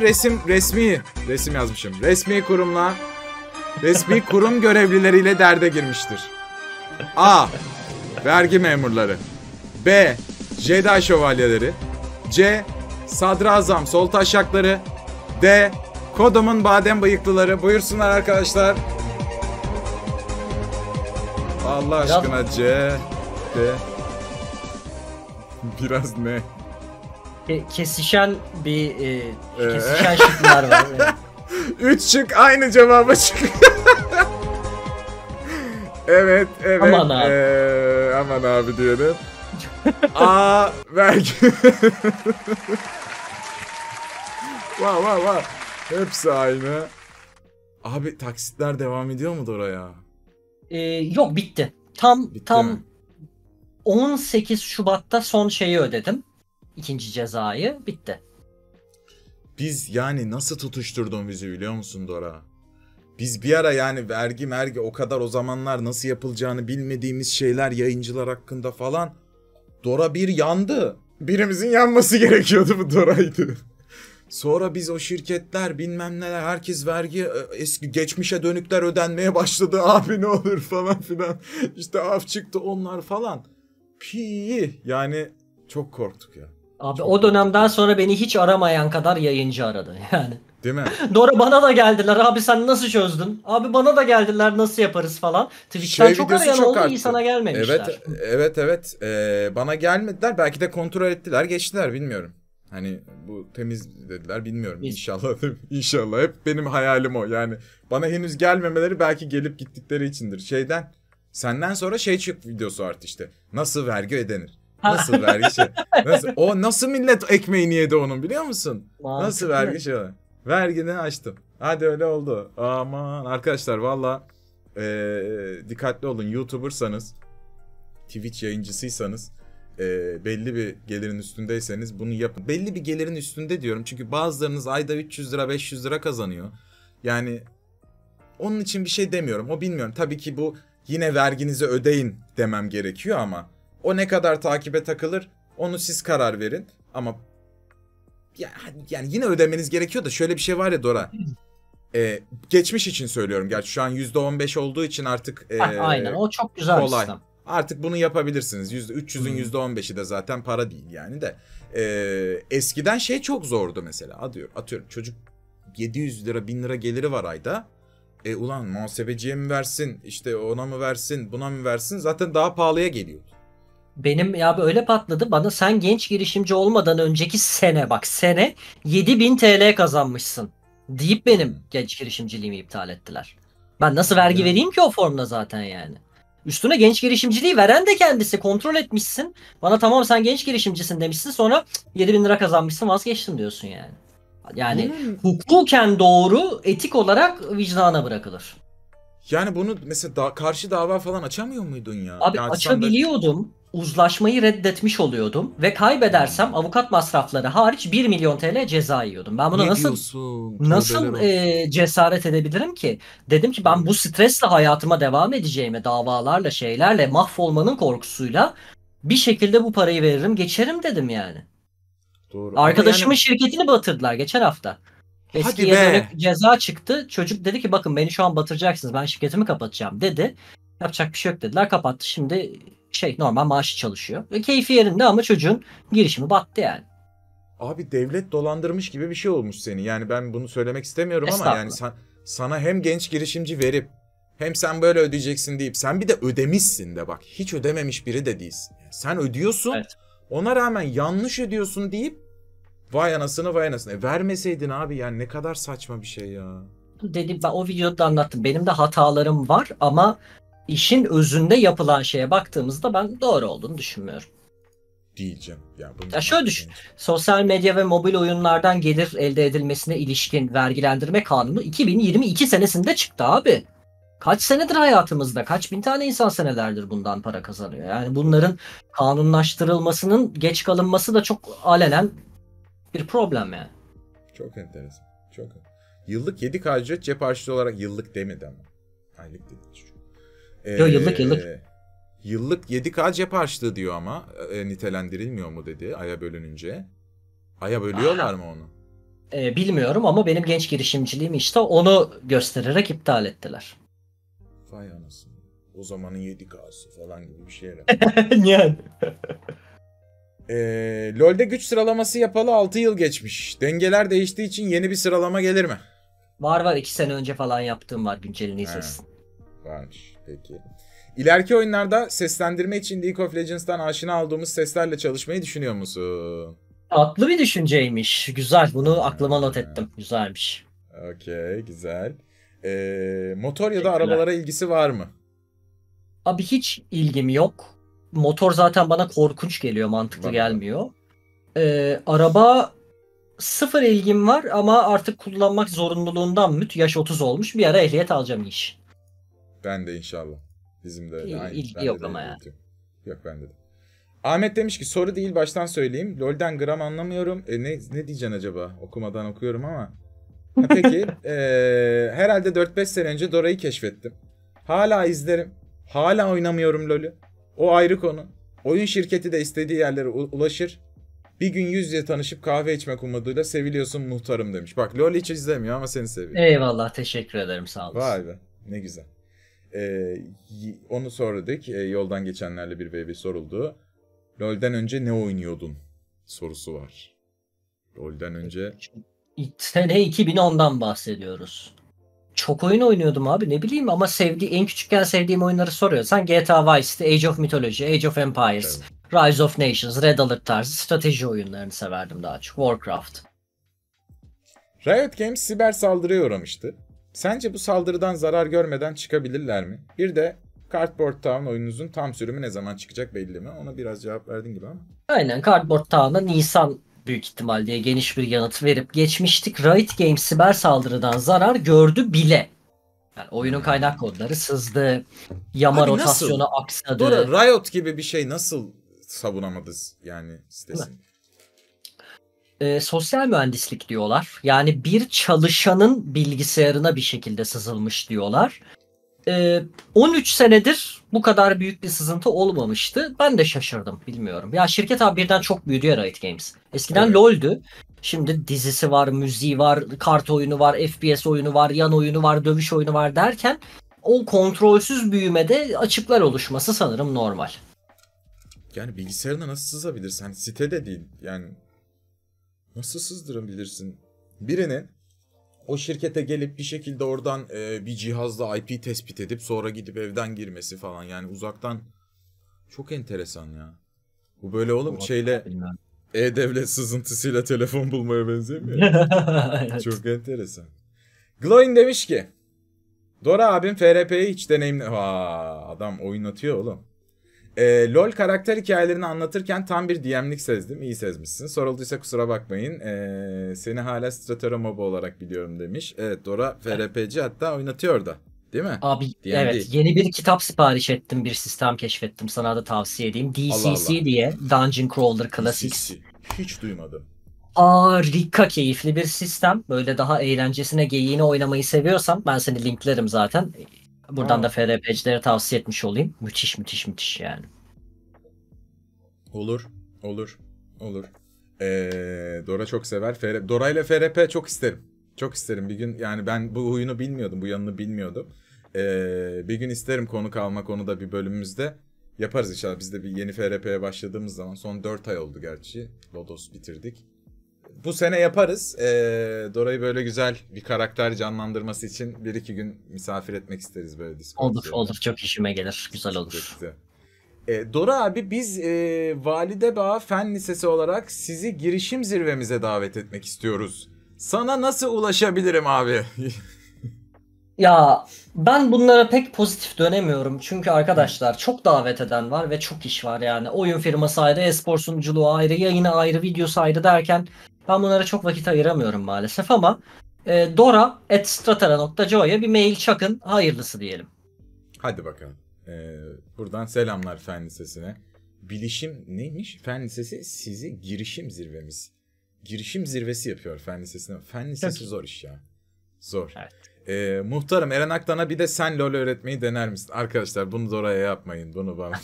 Niye ya, yapalım bence Abicim, eğlenceli olur. ben bir kere LoL oynadım. Onda da şu an YouTube'da Eren Aktan LoL yazınca kamu spotu videosu çıkıyor. Bırakabilirsin.org. Çok tatsızlıklar yaşadım. Hangi şampiyonu oynadın? Ahri. Bana güvenmiyor musun seni küçük orası? Evet, o kadar zor şampiyon da değildir aslında ama Değil. daha olayı. Çok sevdim. Çok tatlı bir kızdı. Dora'nın yaşam felsefesi nedir? Yaşam felsefesi. Wow. Var mı? Şöyle yaparım. Abi böyle şeyleri kelimeleştirmek ve şey yapmak zor. Böyle şeyleri çok düşünen bir insan değilim ama özgürlükçü biriyim. Bir şeyler üretmekten keyif alıyorum. Dikkatli optimistim. Ve genel olarak hayattan keyif. Hayatın kendisini seviyorum yani. Onu söyleyebilirim. Böyle. Mutlu, pozitif bir adam mısın sen? Evet, hiç sıkıntım yok yani. Tabii günümüzde bir tık daha artık bana da gelmeye başladılar. Yani böyle ülke yerden çıkıp beni tutup aşağı çekiyor gibi hissediyorum. Ne yapacağımı bilemiyorum. Her insanda olduğu gibi %50 git diyor. %50 nereye gidiyorsun diyor. O salak durumlar tüm ülkenin olduğu gibi tahmin ettiğim kadarıyla canımı sıksa da genel anlamda pozitif ve mutluyum, evet. Süper ya. Yani bu ülkede çok zor. Özellikle senin yaptığın işte de zor. Benim yaptığım işte de zor. Yani şu yüzden arkadaşlar işimiz zor diye söylemiyoruz ama ülkedeki tüm negatifliği birebir yaşayabiliyoruz sizler sayesinde. Yani atıyorum sizin hayatınızda bir dert oldu mu da bize yansıyor ya da bize saldırılabiliyor bu taraftan. Çok da açığız ya böyle şeylere. Yani sadece ailemiz ve arkadaşlarımızla kapalı değiliz biz işe gidip gelirken. Herkesin görüşünü duyuyoruz. Herkesin işte eleştirisini görüyoruz. Atıyorum dün örnek vereyim. Dün bir tane işte bir yayıncı Kik diye bir platformda oral seks yaptırdığı için bir gün banlanmış. Ben de bunu Twitch zannettim. O Kik'i de adamın nicki zannettim. Ben de dedim ki ulan ben bu platformda Viper'ın götü yüzünden 3 gün banlandım. Bari gerçek göt olsaydı. Dora biliyor hikaye. Falan yazdım. Ya altına benim takipçim olan biri de ki abi ya yazmış birkaç kişi. O platform değil biri şey yazmış mesela. Atıyorum bak negatiflikten bahsediyorum. Gece gece beni mesela sinir etti. İşte o Twitch değil keriz okuduğunu anla öyle yaz amına koyayım. Yani bu oha lan. Ya bu değer mi lan buna? Manyak mısın? Yani sakin ol be. Ya, evet. Sana ne zarar verdi ki bunu yanlış anlamam? Yani what the fuck? Velev ki öyle yazmış olayım. Yani bu negatifliği de görüyoruz anladın mı? Ya da işte yani deprem oldu paylaşım yapmaya çalışıyoruz. Bağış yayını yapıyorum Dora. Chat'e gelip ulan kahraman mı oldunuz siz kimsiniz falan diye saldıran var. Yani şimdi hem depremin negatifliği hem de bunu yaşıyorum ben ayrıca. Yani bu da böyle bir şey. Ya da herhangi bir şey olduğu ülkede bizim işimiz direkt etkileniyor. Yani mesela Dora video paylaşırken gördüm. Yani arkadaşlar kusura bakmayın paylaşmak zorundayım gibi bir şey yazmak zorunda kaldı. Kendi işi bu adam. Yani ama işte bundan etkileniyor. Keşke tabii ki hani biz hiç iş yapmayalım. O işler olmasın öyle şeyler ayrı. Ama bir de işte hem işimiz hem hayatımız aynı zamanda etkileniyor. O çok tatsız. Hiç hacklendi mi şirketin sitesi falan demiş şirket. Ya abi ben o konularda biraz şanslıyım. Valla ne bir hack ne bir leak ne bir negatif saldırı başıma gelmedi. Bu saatten sonra da gelmez umarım. Büyüdükçe böyle şeylere denk gelme ihtimali elbette artıyor ama bir sıkıntı yaşamadım bugüne kadar. Oh. Hemen ilk biz olalım diye geliyormuş biri şimdi. Şaşırmam. Hayır. Maşallah. Dora'nın paranormal olaylara merakı ilgisi var mı? Hayda soruyor bak. Üniversite bir lise son dönemleri böyle parapsikoloji olaylarına ilgiliydim. Tarot marot bakardım. Ayin mayin yapardık ama tabii bir süre sonra belli bir yaştan sonra yok hayır. Hiç yok. Sıfır. Hayda. Sıfır. Çok pis tarot bakarım ama. İddialıyım. Harbi mi? Bakmıyorum ama baksam bakarım iddialıyım. Allah. Evet, sembolizmi seviyorum çünkü ya. Bizim bir programımız var özel dosyalar diye. Orada bir paranormal bir de UFO serimiz var. Oraya konuk dediler de adam bırakmış. Adam yaşlandım artık ilgilenmiyorum diyor. Aynen. Başına bir paranormal olay gelirse haberim olsun. Tamam anlaştık. Öncelikle iyi yayınlar. Cardboard Town'a gelecek update'leri çok merak ediyorum. Oyun çıktıktan sonra geliştirilmeye devam edecek mi? Fiyat konusunda bilgi alabilirim. Fiyat, yurt dışı fiyatımız 20 dolar olacak gibi görünüyor. Türkiye'de tabii ki kuru 18, 10 gibi bir şey almayı düşünmüyoruz. Bizi kurtaran en düşük fiyatı yapmaya çalışacağız. Oyun şimdi insanlar demosunu oynadılar. Biz siz demoyu oynadığınızdan beri öyle bayağı bir şey getirdik. Getirmeye devam ediyoruz. İçerik sayısını da bir posta paylaşacağız şu kadar içerik olacak falan diye. Tamam. Fiyat insafi olacak diyorlar. En sevdiği FRP sistemi? Ben çok bir şey sorabilir miyim sistemden önce? Madem fiyat Tabii. konusu açıldı. Arkadaşlar Tabii. bana yardımcı olun. Cardboard Town'u oynamış ya da görmüş olanlar. Bu oyuna bu kadar para verilir dediğiniz bir miktar varsa chat'e yazarsanız beni çok mutlu edersiniz. Çünkü bilmiyorum da insanların halini abi. Yani Anlıyorum. çoğu öğrenci insanların cebinde ne kadar parası kalıyor? Oyunlara ne kadar para ayır? Tam kafamdaki fiyatlar var. Çok teşekkür ederim. Harika. Tam kafamdaki fiyatları görmek güzel. Bir tane 33 var, o da insafsız. Ekmek mi O alıyorsun? insafsız ya. Evet, biraz ayıp oldu. 33 ne abi? 29.99 diyorsun. Ben 100-120 en az gibi düşünüyorum. Türkiye şartları. Ya olması Evet. gereken o, öyle diyeyim, Evet, ama evet. daha düşük tutmaya çalışacağız. Olması Peki. gereken o. Helal olsun. Görüyorsunuz arkadaşlar, adam yani. Bir de böyle bir şey var ya. Ya Forest çıktı işte, Sons of Forest. 280 lira çok ucuz ha yani. Artık Ona ucuz rağmen- geliyor değil mi? Çok uygun. Evet, çok ucuz abi. Yani ben şeyi hatırlıyorum. 2,5-3 sene önce Spider-Man çıkmıştı PlayStation'a. Bu oyunu 300 lira lan, bu bug'ı nasıl görmezsiniz diye bağırdığımı hatırlıyorum. Klibi var. Abi şu an 280 lira ucuz demeye başladım. Öyle abi yani. Oyunlar böyle. Runeterra ödüllü yazarlara yaptırılmış çok iyi bir evren ama Riot oyunlarını oynamak istemiyorum. Tüm oyunların lore içeriğini tüketebileceğimiz bir içerik planlıyor mu? Güzel olmaz mıydı? Tüm oyunların. Nasıl olur ya? Evet, o Başka nasıl olur oyunlara da mı bilmiyorum. bulaşırsın? Daha Başka hikaye oyun odaklı hikayeleri falan. Ha, bence şey demeye çalışıyorum. Ya öyle mi? Ha, tüm oyunların dediği o. Evet. Abi benim bakış açım şu. Türkiye'nin en popüler oyununun hikayesi bu kadar izleniyorsa Türkiye'nin en popüler olmayan oyunun hikayesi izlenmez. Benim bakış açım direkt bu maalesef. Doğru. Doğru. Haklı. Twitch'te niye yoksun? Yayın açar mı diyor. Ya. Ya. Abi yayın Sevmiyorum. zor iş ya. Zor iş.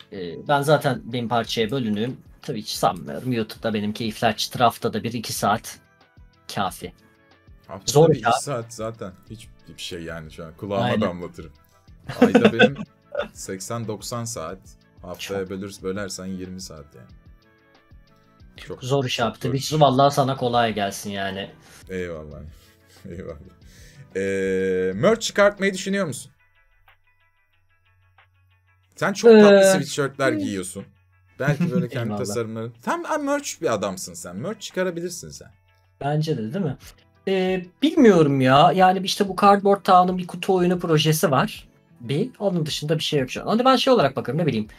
Ben mi yapacağım abi en iyi sweatshirt'ü? Ne bileyim. Ne anlarım Ya. yani. Ya hayır, o kumaşını sen yapmışsın ki kaliteli bir yer buluyorsun. Hı hı. Güzel tasarımını yapıyorsun falan, bilmiyorum. Sen çok güzel olabilir. Oyunlarınız falan var. Onların tasarımları, karakterleri. Gir bu şekil. Ama Bence. biz girdik battık. Onu söyleyeyim. Biz işte zor iş 3-5 yayıncı girdik. Satmadı. Yani bir de şu an bir sweatshirt'ü 400'den aşağı satamazsın. Hani alacaksanız arkadaşlar ona göre sorun. Yani bir tişört 150 lira, bir sweatshirt 400 lira artık. Yani yapacak bir şey yok. Bunlar yatırım abi. Ürettirmen şey yapman lazım. Ben yatırımımı oyun şirketime yapıyorum. Yeterince maliyetli bir ortam zaten. Gerek yok yani şu an. Çok büyürsek bakarız. Doğru. Doğru. Hani benim merch'üm değil de Stratera Games'in merch'ü olur. Senin dediğin gibi. Olabilir, evet. Doğru. Özel bir soru değilse demiş ama bence bu özel bir soru. Bununla ilgili benim yani dünden anım var. Dora'nın inancı ne yöndedir demiş. Ben Dora'yı Google'da arattığımda bana önerilerde deizm ve ateizm önerdi. Çok iyiymiş.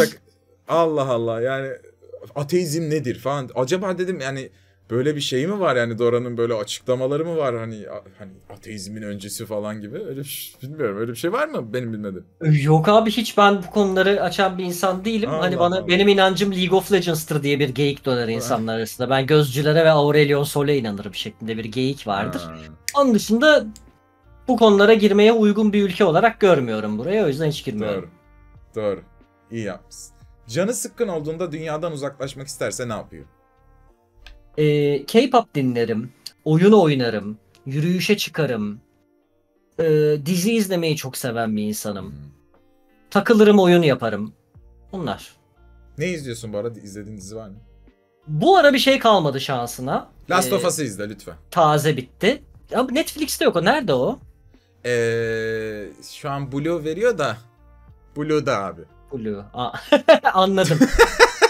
Blue'daysa Ya, ben biraz arkadaşlar, Netflix özür dilerim. köpeğiyim ya. Özür dilerim. Yani bir şey söyleyeceğim. Blue'da çok kalitesiz gözüküyor.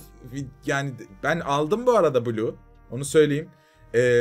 Ben öyle yaparım genelde. Hani korsan izlediğim bir şey varsa da sonra mesela parasını veririm. Atıyorum Disney'e 4 ay abone kaldım. Sırf çok fazla korsan dizisini izlemek zorunda kaldım. Çünkü Disney yoktu. Falan gibi. Ama Blue 7 lira ucuz. Last of 7 Us lira güzel mı? dizi. Bedava lan. 7 lira ne? Hiçbir şey. Şeyde Prime'da 9 lira. Evet, o Prime ama acayip bir şey ya. O gerçek olamaz yani, bilmiyorum. Türkiye'deki tek iyi şey Prime'ın fiyatı. Evet. Çok garip geliyor Yani, bana. Enteresan yani. Para Yaşasınca. kazanmayalım abicilik o. Hani elektriğin parasını ödeyin, hadi çıkın gidin falan gibi. Aynen. Çok hepsi burada üyeliği alıyormuşsun. Sonra 7 TL oluyormuşsun. 1 TL hepsi burada da. Ne oluyor oğlum? 1 TL üstüne para veriyorlar da çıkacak. 1 TL Allah ne gerçekten ya. Sende ne üyelikler Neyse, var? bakalım. Nereden izliyorsun? Netflix'ten. Ben Netflix'ciyim. Prime'ım da elbette var ama hani full Netflix'ten. Ya arayüz olarak da en rahatı o, biliyor musun, bana da. Netflix'te bir şey olsun, Netflix'te olsun inşallah kafasında oluyorum hep. Çok daha Ama rahat. kadar Algoritmamı da önden- çok iyi oturttum. Ama bir bak ya. Yani Az ilk izleyecek defa bir şeyim yok. bir oyunu iyi bir dizi haline getirebildiler. Ve yani oyunu oynayan biri olarak söylüyorum. Oyunu izliyormuş gibi oluyorum. Ya bunun şöyle bir eksisi var. İlk 2-3 bölüm için. Ben bunları gördüm oluyorsun. Ama sonra biraz dallandırıp, yani şöyle anlatayım. Adam dururken oyundaki sinematikte konuştuğu arka plandaki duvara kadar aynı yapmaya çalışmışlar. Ve bu çok iş yani. Çok emek. Peki şunu sorayım. Ben oyunları oynamadım. Önce oyunları mı oynayayım? Hayır, Yoksa çok direkt daha dizi iyi olur. izleyip geçeyim mi? Keşke ben oyunları oynamasaydım. O kadar ha? Yani oyunlar çok iyi ama çok iyi başlıyor. Yani artısı da şöyle, oyunda anlatmadığı o virüsün lore'unu da anlatıyor yavaş yavaş. Hani şöyle oldu, böyle oldu, şöyle. Oyun da zaten seni direkt hikayenin içine sokuyor. Hani böyle bir geçmişi yok. Yani bir şey oldu dünyada ve şimdi hayatta kalıyoruz abi. Bizim de başımıza bu geldicilik var. Ama bunu Walking Dead'ten çok daha iyi yapıyor. Çok küçük 2-3 bölümde anlatarak. Walking Dead'i severim yani. Ben de severim. 6'da bıraktım. Gerçi ben. 6 hangi sezondu? Trenli olan mı? Hayır abi. 6 nerede bıraktığımı söyleyeyim. Spoiler. Bunlar artık Negan'ı indirdiler. Negan, tamam. Tam şey yapacak. Dedi ki öyle hadi dedim abi. Yani. Tamam. Hadi. Anladım. Negan'lı 2 sezon izledim. Ondan sonra dedim ki sen benim hem psikolojimi yoruyorsun hem de bana Evet. istediğimi vermiyorsun. Hadi siktir git lan. Hani bir de bana bu adamı iyi bir adam olarak mı tanıtacaksın artık? Hadi. Çok iyi anlıyorum. Son güzel sezon o. Ben sonraki sezonu da beğendim ama gerçekten hadi abicim dedirten sezon o sezon o gerçekten. O iş temsil. Game of Thrones da yaptı bana bunu. Yani Game of Thrones Red Wedding falan yaşattı. Üzdü, psikolojimle oynadı sürekli ama bir şekilde o bana hani bunun sonucunda şunlar olduğu gösterdi. Yani sen benim 2 sezon çektiğim işkenceyi bana boş ver be abi falan yapamazsın, anladın mı? Şerefsiz herif. Anladın mı? Ben buna çok kızıyorum. Abi ya bırakmışım, Walking Dead'i izleyebilmek için bayağı sağlam psikoloji lazım. Çünkü karakterlerle empati kuruyorsun ve hani daha kötüsü olamaz herhalde her dediğinde çok daha kötüsü oluyor. Evet, Yeter evet. Yani oluyorsun. Ya bir de 8 sezon izlemişim. Rick benim babam olmuş artık. Yani artık anası. Neyse. Demiş ki LoL'de bir karakteri reworklemek istesen hangisi olurdu? Yetenekleri nasıl olurdu? Şako. Yetenekleri nasıl olur diye şimdi girmeyelim abi. Bir saat onu konuşmayalım ama Skarner olur, Shyvana olur, Nocturne çok hafif olabilir, Cho'Gath çok hafif olabilir. Eskimiş çok şampiyon var abi. 13 yıllık oyun. 10 tane sayarım yani. Çıkarılan bir şampiyon oldu mu Dora? Yoksa hep eklendi mi? Hep eklendi. Değişen oldu. Yani abi bu çok eskidi. Biz bunu 40 sene önce yaptık, artık keyifli değil. Biz bunu baştan yapıyoruz dedikleri oluyor. Ki bu iyi bir şey yani bence. Senede bir yapıyorlar bunu. Dora'yı çok zamandır takip ediyorum ve zaman zaman Dora'nın canlı yayın platformu değiştirdiğini gördük. Dora'ya sorum şu. Sence daha önce açılan Clans TV gibi Türkiye'nin kendi canlı yayın platformu olmasını ya da yeni denemeler yapılmasını ister miydin? Açılırsa geçiş yapmayı düşünür müydün? Abi ben gerçekten gitmediğim yer kalmadı. Clanzy'ye gittim, Facebook Gaming'e gittim, Nono Live'a gittim, Allah beni kahretsin. Ee, Hepsi kötüydü. Hepsinde bol para kazandım. Bunlarla oyun yaptık. Pişman mıyım? Biraz pişmanım. Bazılarından. Özellikle Nono Live gerçekten sırf Facebook'a kızgın olduğum için gittim. O kadar leş bir yere gitmezdim yani. Günümüzde açılsa ben abi Twitch'i sevmiyorum. Ben Twitch antisiyim. Twitch düşmanıyım. Yönetim olarak beni rahatsız eden bir platform. Zaten.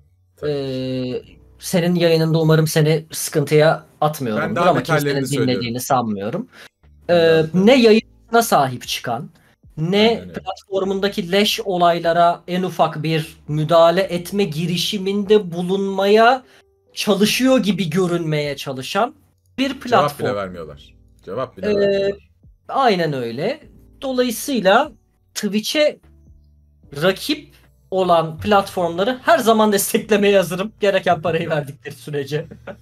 Evet, alternatifi de yok. Yani yapacak da bir şey yok bu konuyla ilgili. Ne derlerse oluyor. En son zaten olanlar belli. Maddi olarak da artık çok imkansız hale geldi Dora. Yani şöyle düşün. Mesela yayın başından beri bir sürü abone geldi. Çok teşekkür ediyorum. Gözlerinden öpüyorum. Okuyamadım onları bugün ama bir aboneden ben vergisini ödediğimde 2,5-3 lira kalıyor. Yani o ne abi? Yani 3 lira ne abi? Yani bu çocuk kaç abonesi olacak, ne kadar kazanacak? Ya da atıyorum, örnek vereyim, paraları söyleyeyim yani, hiç şey yapmayın. Benim ortalama izlenmem bu ay 1000, tamam mı? Bu ay ben saat başına 4 dakika reklam yayınlamışım. Bu ayki reklam gelirim toplasan $40 zor buluyor. Yani ne kazanacağım burada, anladın mı? Ne yapacağım? Al işte yani 40.000 lira bir bilgisayar. O yüzden yayıncılık da zor. O zaman git. Gittim denedim de, yani denemedim de değil. YouTube'da da başka zor. Yani yayıncılık zor iş arkadaşlar. Tankut 50 lira yollamış. Teşekkür ederim. Demiş ki, bu Tankut hatırlayacaksın şimdi. Hatırlıyorum bile. Hatırladın mı? Valorant sunuculuğu güzel olan evet, savaştığımız arkadaşlar. Dora'ya şeyi sorabilir misin? Riot tarafında hiç yeni sunuculara yer verilmiyor. Ne düşünüyor bu konuda? Fikrini belirtmek istemiyorsa da okeyim.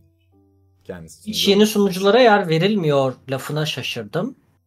Mesela Allah. Şimdi Japone geldi, Farfetch geldi, Bobby geldi. Bu sene bizim kadromuzun %40'ı falan yeni isimlerden oluşuyor.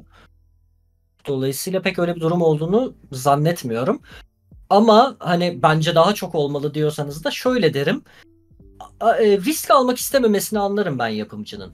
Bu kolay bir iş değil abi. Canlıda adamın işlerinin yanlış gitmemesi lazım. Dolayısıyla daha tecrübeli isimleri tercih etmesini anlarım ama bir sürü isimle görüşüldüğüne ben bizzat tanık oldum. Bir sürü yeni isme teklif götürüldüğüne, konuşulduğuna ben tanık oldum bu sene. Peki. Dur, burada bir tık şu sorular kovaladığım için sordum demiş. Sunuculuğumla alakalı. İlettik bu arada seni. Biz hiç merak etme. Direkt yönetmenimize ilettik seni. İletilmişsin de. MBTI ile ilgileniyor musunuz demiş de, MBTI ne, ben bilmiyorum. Personality test galiba değil mi? 11 personality falan. O mu? Galiba. Bilmiyorum. NFTC falan çıkıyorsun. O mu? Evet o. Onunla ilgileniliyor mu ki? Yani abi var burç yerine bunu böyle bir daha şey yapan ve buradan kişilik analizlerine giden bir daha gençlerde böyle bir trend var.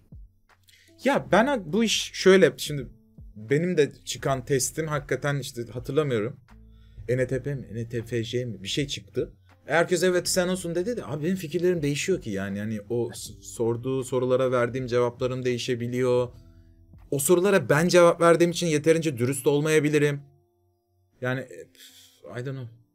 Bilmiyorum. Yani evet, böyle şeylerden insan analiz edemezsiniz. Tartışılır, evet. Arkadaşlar çok durumda çok farklı insan görebilirsiniz aynı kişiden. Yani çok tehlike altında ben başka biri olurum belki, ya da kıskandığımda ya da sinirlendiğimde ya da işte açken ya da işte bambaşka şeyler. O testi çözerkenki ruh haline göre bile değişir ya.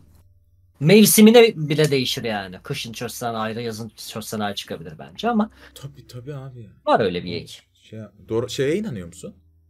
Burçlara? Doğduğun mevsim ve zamanın elbette kişiliğini bir miktar etkileyebileceğine inanıyorum. Ve evrende çözmediğimiz çok şey var ve belki de gerçekten yıldızların konumu bir şekilde bizi etkiliyordur ihtimalini göz ardı etmiyorum ama hayatta karar mekanizmamı etkileyecek bir şey de değildir.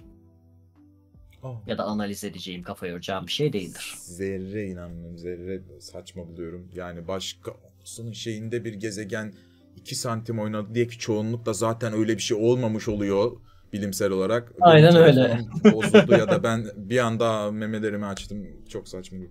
Mater Wizard demiş ki önceki hikaye videoları soruma kızdığını bilmiyordum. Kendisinden özür dilerim. Estağfurullah. 7 yıldır Dora'yı severek izliyorum. 7 yıldır izliyormuş.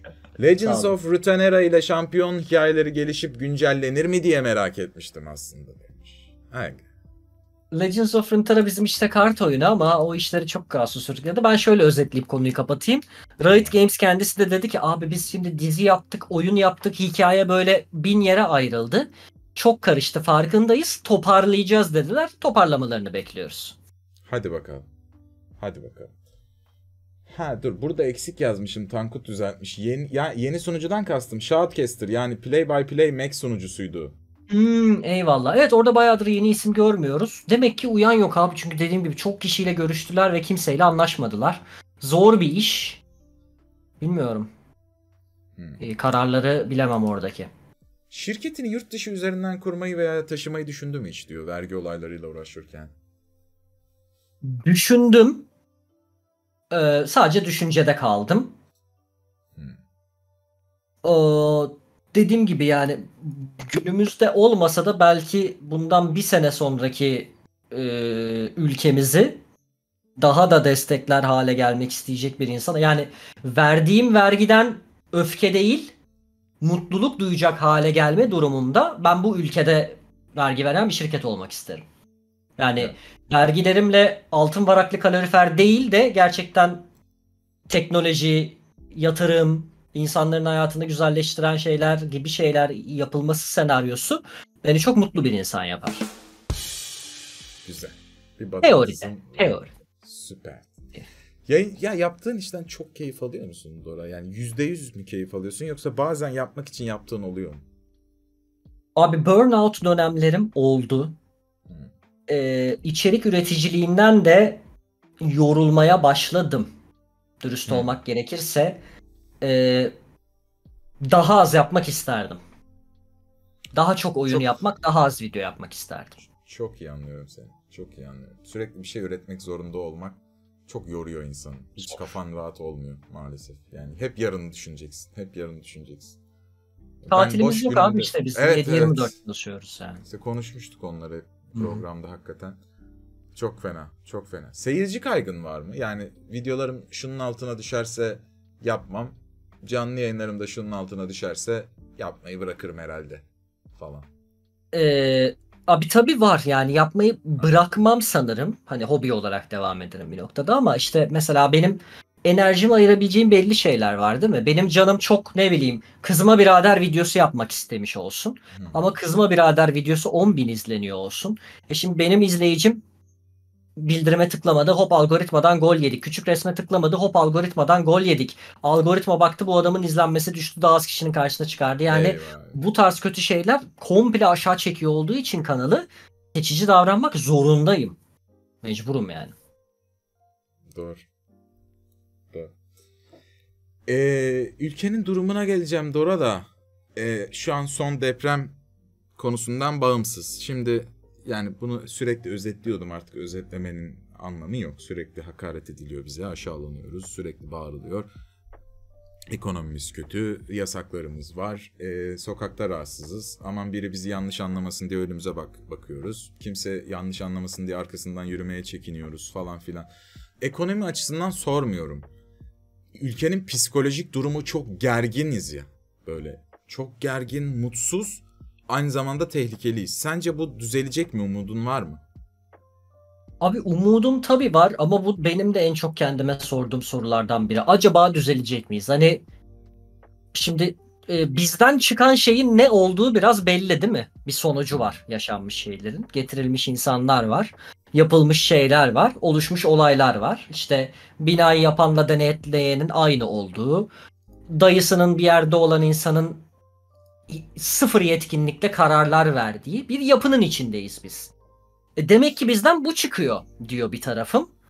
Bir tarafım da belki akıllanmışızdır diyor, bilmiyorum. Ama umudum elbette var, az da olsa. Umarım biz bu değilizdir yani. Ya ben bu konuşmalarda hep aslında yani burada sorumlu ya da sebebi sadece o 50 kişi yöneten 50 kişi olamaz yani. Yöneten 1000 kişi olamaz abi. 80 milyonluk ülkeysek demek ki biz böyle insanlarız. Yani çoğunluğu bu ülkenin böyle insan demek ki. Böyle insanları sevdiğine göre, böyle insanların yaptığına okey olduğuna göre. İşte benim hep merak ettiğim, sorduğum o. Bu insanları değiştirecek miyiz? Yani bu insanlar değişecek mi? Böyle artık böyle şeyleri okey olmayacak, böyle şeyler yapmayacak insanlar çıkartabilecek miyiz? Ben açıkçası bunu sanmıyorum Dora. Yani çünkü neden sanmıyorum? Muhalif kesim, muhalif dediğim burada bunları yanlış bulan insanlardan bahsediyorum. Aslında sen ben gibi insanlar.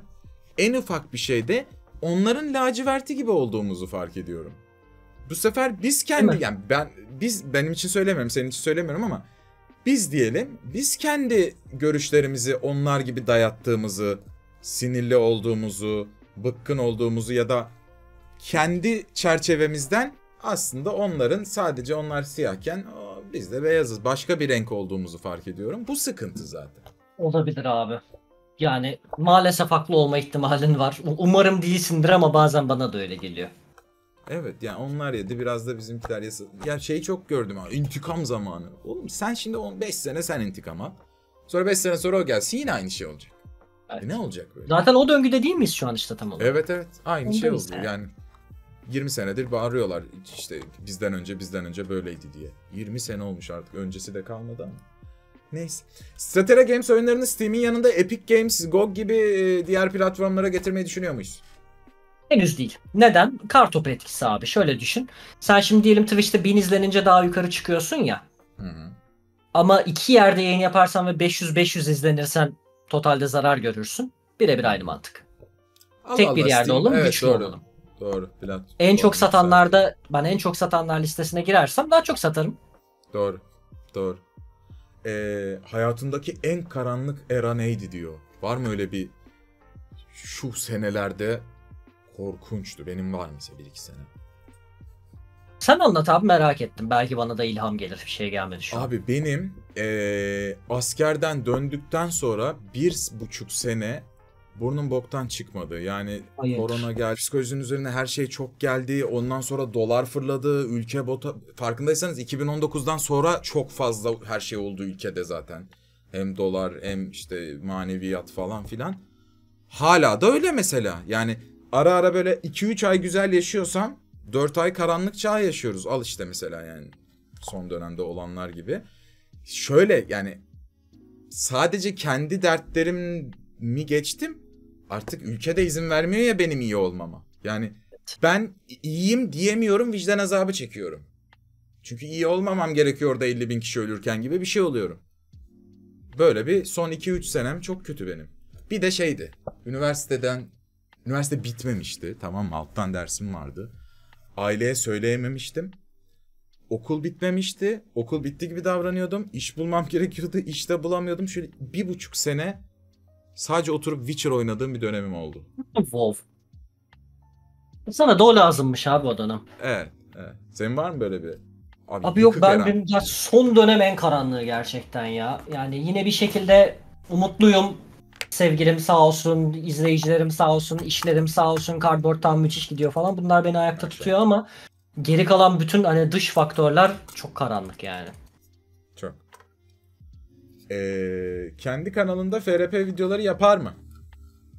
Yok, sanmıyorum. Abi benim FRP Dora'yı hiç görmediniz. Şimdi ben şimdi orada karakter canlandırıyorum. Çok mu pisleşiyorsun ya? Abi çok, yani ben orada vahşi bir dünya oynatıyorum abi. Orada ben önce senin annene sövüp sonra baltasıyla kafana saldıran orkum yani. Bu kişiliğimi kamera karşısında kullanmayı uygun bulmuyorum. Kişiliğimi demeyeyim de o karakteri çok tiyatral bir şey sonuçta. Çok aile içeriği değil. Benim gibi kanalı uygun değil yani.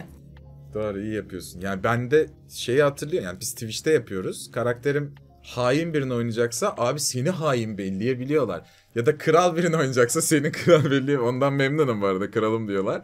Ama haini oynadığında da sen şerefsiz bilmem ne. Ulan chatte görünce de ulan hayır değilim ben aslında, bu adam böyle bir adam, bir durun falan diyesim geliyor. O yüzden rahat da oynayamıyorsun ya maalesef. Evet, aynen öyle. Son birkaç sorumuz artık sevgili chat. Yazacaksanız yazın, ondan sonra da Dora'yı salacağız efendim. Dora'ya sorum şu demiş. Riot Forge oyunlarına harcanan paraların ne kadar olduğunu biliyor muyuz? Riot Forge oyunlarını indie oyunları kategorisi altında mı değerlendirmeyiz? Yoksa 2A, AAA kategorilerinde mi değerlendirmeliyiz? Ya AAA değil, yapan stüdyo indie. Indie stüdyoya rehberlik ve para veriyorlar. Kaç para verdiklerini bilmiyoruz. Indie ile 2A arası bir yerde olduğunu tahmin etmek makul olur sanırım. Riot sana bir oyun yaptırsa ister miydin? Benim hayallerimden biri Riot Forge'a oyun yapmak. Stratera stüdyosu büyütüp, bizim o şirketimizi büyütüp kapılarını çalıp, kral ben sizin evreni biliyorsunuz zaten, çok hakimim. Bakın oyun şirketi de hazır. Gelin size bir oyun yapalım demeyi çok istiyorum. Elbet bir gün. Pompi sen chat'e yaz abim. 10 dakika geçirmek gerekiyor Discord'da bir şey yazmak için, doğru. O böyle spam saldırısına karşı bir tuttuğum bir şey. Bir içerik üreticisi olarak insanlara çok iyi örnek oldu ve bizzat bana iyi bir insan olmayı öğrettiği için teşekkür etmek istiyorum demiş. Estağfurullah, çok teşekkürler. Vay be vay be. AAA oyununu sorduk. Bakarız dedi. Zaman dedi aslında biraz. Para işi bu. Yani yatırım işi de. Ben kendi sorularıma döneyim oraya son birkaç soru gelmeden. Bit göndererek soru sormuştun. Ha, sormuşsun evet. Cardboard Town için Nitroy Games ile çalışsa iyi değil mi? TR'de en iyi kutu oyun firması demiş. Görüştük, görüşmedeyiz. Birçok kutu oyun firmasıyla görüşmedeyiz. Okey, güzel. Projeyi sorduk, onu sorduk. Normalde böyle işin olmadığı zaman bir günün nasıl geçiyorlar? Ne yapıyorsun? Kalktın, kaçta kalkıyorsun mesela? İşim olmadığı gün verir. Var mı öyle off day'in var mı mesela? Bugün hiçbir şey yapmayacağım dediğim bir günün olabiliyor mu? Oluyor. Ama o gün bile çok az şey yapıyorum. Ya o gün ne aradığıma göre değişir. Bazen sonuçta insanın dışarı çıkıp gezesi geliyor. Bazen oturup bütün gün oyun oynayası geliyor. Bazen bütün gün yatıp dizi izleyesi geliyor. Off günlerim böyle 2 haftada bir olur. Böyle beni bir sıfırlar, resetler, iyi gelir. Ama onun dışında gerçekten bir günümü tasvir etmek zor, çünkü işte bazen abi bir yama videosuna oturup yarım saat yeni çıkan kostümlere şöyle bakıp anlatıyorum ve o günkü video işim bitti. Bazen bir belgesel yapmaya karar veriyorum. Metin yaz, görsel topla, skeçler çek, 2 günümü alıyor komple falan. Bu kaotik bir yaşam yani. Bazen Kaçta ilham kalkıyorsun? geliyor, sabaha kadar oyun tasarlıyorum falan. Bugün 11.30'da kalktım. O çok iyi. Uyku düzenin var demektir bu. Aslında yok ama 11.30'da kalkmak beni çok mutlu eden ve erken bulduğum bir saat, öyle diyeyim. Süpersin. Valla yani normalde olmaz bizim gibilerin ama. Evet. Benim 11.30 benim için de iyi saat. Evet. Ya ben bir de erken de kalksam gece oturmayı istiyorum. Alışmışım ya gece yaşamaya. Gece erken yatmayı reddediyorum falan. Aynen. Yatınca da bu sefer gecenin ortasında kalkıyorum falan. Böyle garip bir şey oluyor.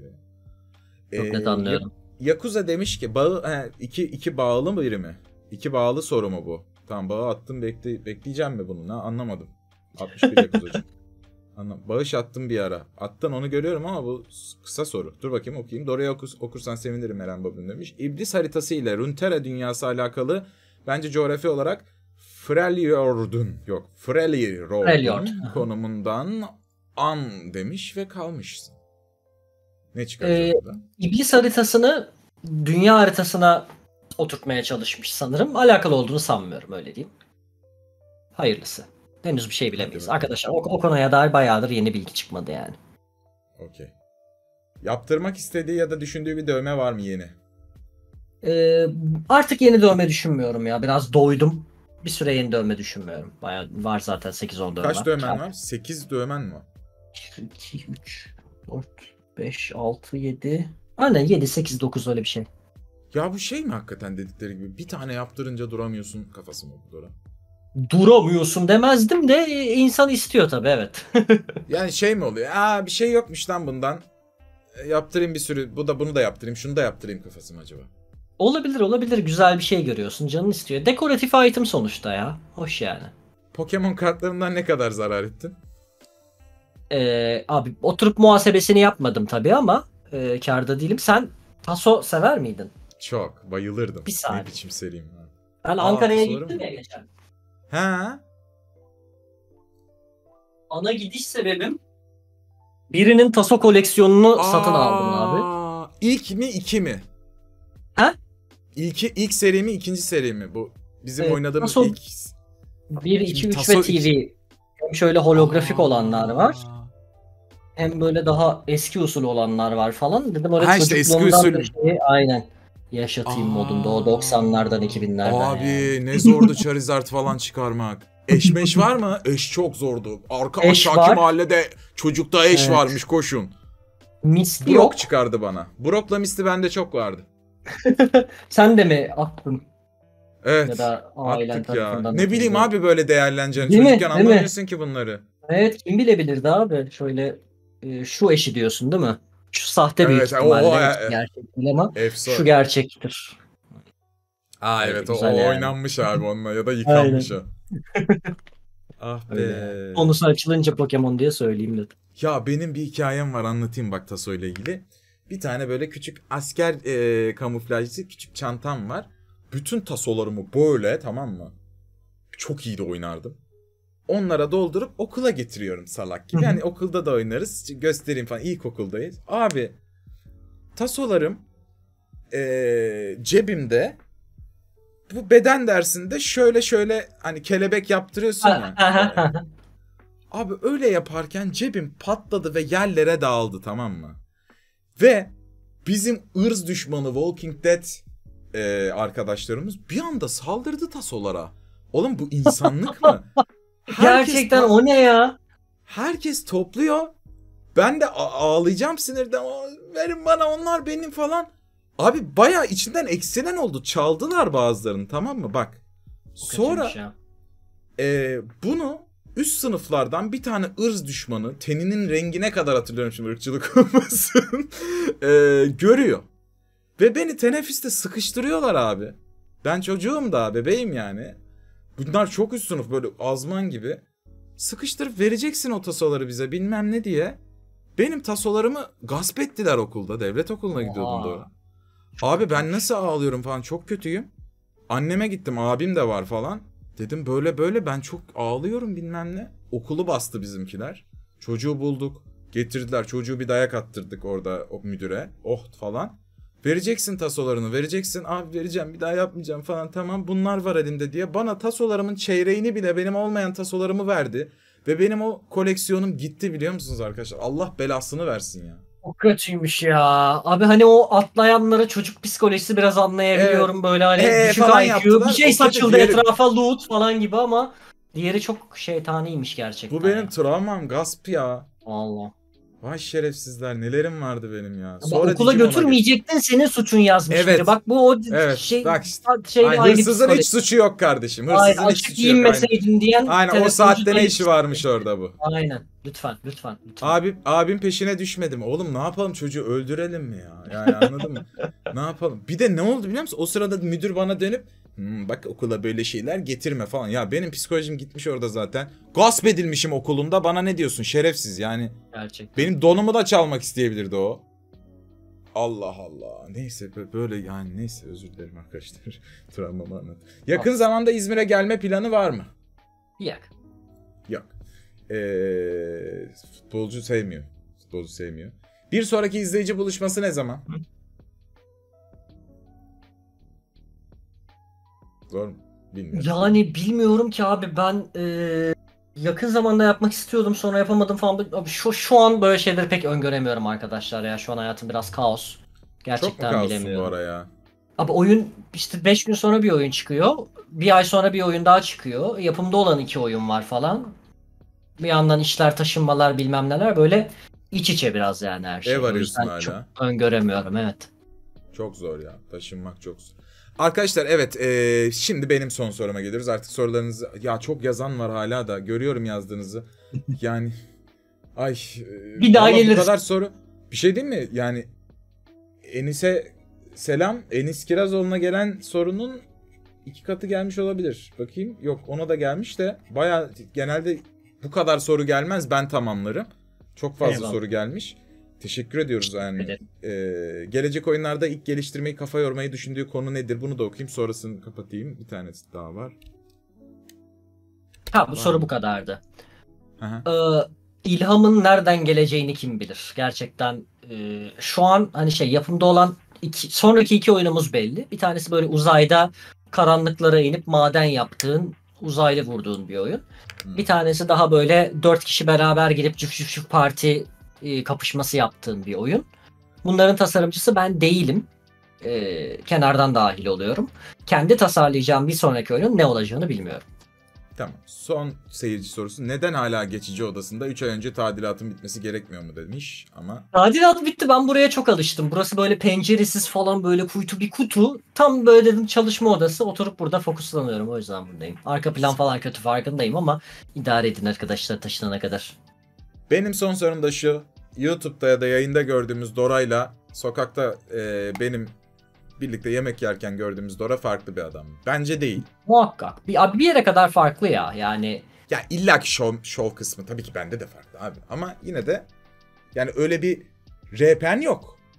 Tabii. Başka tabii. bir Dora izliyorum yok. Bundan farklı bir insan gibi davranmaya çalışmıyorum. Öyle bir çabam yok. Aynen. Evet evet. Daha ziyade ne bileyim, limitli bir Dora var. Hani yüz binlerce insanın karşısında şahsına %100'ünü açabilecek bir insan değilim. Öyle böyle de yanlış anlaşılacak ama ülke koşulları. Yo haklısın. Bar sohbetlerinde de gelenler gördü sahnede, Dora çok tatlıydı ya. Evet. Eyvallah. Güzel bir. Şimdi biz teşekkür ederiz. Biz her gelen konuğumuza bunu yapıyoruz. Biraz lame, biraz kef küf ama yapacağız çünkü şöyle. Şimdi ben arkaya bir duygusal piyano müzik verdim. Sen duymuyorsun. Şimdi bizim olayımız şu. İnternette hiçbir şeyin kaybolmayacağını sen de biliyorsun, ben de biliyorum. Bu YouTube'a da atılacak çünkü 2-3 gün sonra. Belki YouTube'dan kaldırılsa bile haydiizle.com'da biri re-upload yapacak falan filan. Bundan 20 sene sonra bilmiyorum bir gün çocuk düşünüyor musun ama bir evladın olursa ya da bir yeğenine ya da gelecekteki birine ben çocuğuna tercih ederim. Mesaj bırakmanı istiyorum. Çünkü bizim anne babalarımızın böyle şeyleri yoktu. Ben isterdim izlemek. 20 sene sonra benim babam ne demiş, bana ne mesaj bırakmış diye izlerse ona ne derdin? Sana bırakıyorum. Müziği de fırlatıyorum. Çok zormuş abi. Örnek falan yok mu? Bu aşırı zor bir şeymiş. Çok şey. Ağlayan oldu burada. Bak evlat. Şu an benden çok zor bir şey istendi. 20 sene sonra biliyorum günümüzde zombilerle savaşırken 4. Dünya Savaşı'nın cephelerinde ter döküyorsun ve hayatta kalmaya çalışıyorsun ama işler daha güzel olacak. İnsanlığa güven. İnsanlığın başkanı Yüce Emperor Imperus'a saygıda kusur etme. İnsanlık olarak birbirimize iyi olup, birbirimize saygı duyup, birbirimize güvenmemiz senaryosunda her türlü zorluğu, dış tehdidi, gerek biyolojik, gerek yapay zeka, gerek uzaylılar olsun, gerek kendi içimizdeki düşmanlar olsun, altından kalkabilecek kuvvete ve ışığa sahip bir ırkız ve seni farklı ideolojilerle, ırkçılıklarla saptırmaya çalışan insanlara yenik düşme. Işığın ve saygın daim olsun. Wow, ben de yeğenime bir mesaj bırakayım. Galaktik baban bunları söyledi. Ben daha insancıl şeyler söyleyeceğim. Oğlum inşallah 3 bile olmamıştır öncelikle Dünya Savaşı. İnşallah hala tek adam rejimi yoktu. Işın kılıcı bulunduysa güzel ama yine de umarım kullanmak zorunda kalmazsın. Hala tek güneşimiz vardır inşallah, ayrılmamıştır. Umarım dışarıda hayat yeşildir, güneşlidir, hala güzeldir. Ben babanı çok sevdim. Çok yakın zamanda tanıdım. Çok tatlı adam. Umarım sen de çok sevmişsindir. Umarım hala yanındadır. Umarım hala mutlusunuzdur. İyi bir insan olmaya çalış dediğimiz gibi. Büyük ihtimal sen daha zor bir dünyada yaşıyor olursun. Bunun sorumlusu biz de olabiliriz. Değiştiremediğimiz için özür dileriz. Ama umarım hep mutlu olursun. Bir gün iyiler kazanacak. O gün gelmese bile sen iyi olarak yaşarsan kazanmış sayılırsın. Dora, Stratera, Özsoy konuğumuzda efendim abi. Teşekkür. Ben çok mu geyiğe vurdum abi, sen şimdi böyle çok büyük. Olsun, bir tane senden bir tane ben. Belki çocuk oldu, aynen. aşırı rock'n'roll geek bir adam, bu ne lan falan diyecek, seni dinleyecek. Maşallah efendim, çok teşekkür ederiz. Ayağınıza sağlık, ağzınıza sağlık. Ben çok teşekkür ederim abi. Çok keyifliydi gerçekten. Çok teşekkür ederim bana yer ve vakit ayırdığın için. Ben teşekkür ederim. Seni tanıdığıma çok memnun oldum, onu söyleyeyim.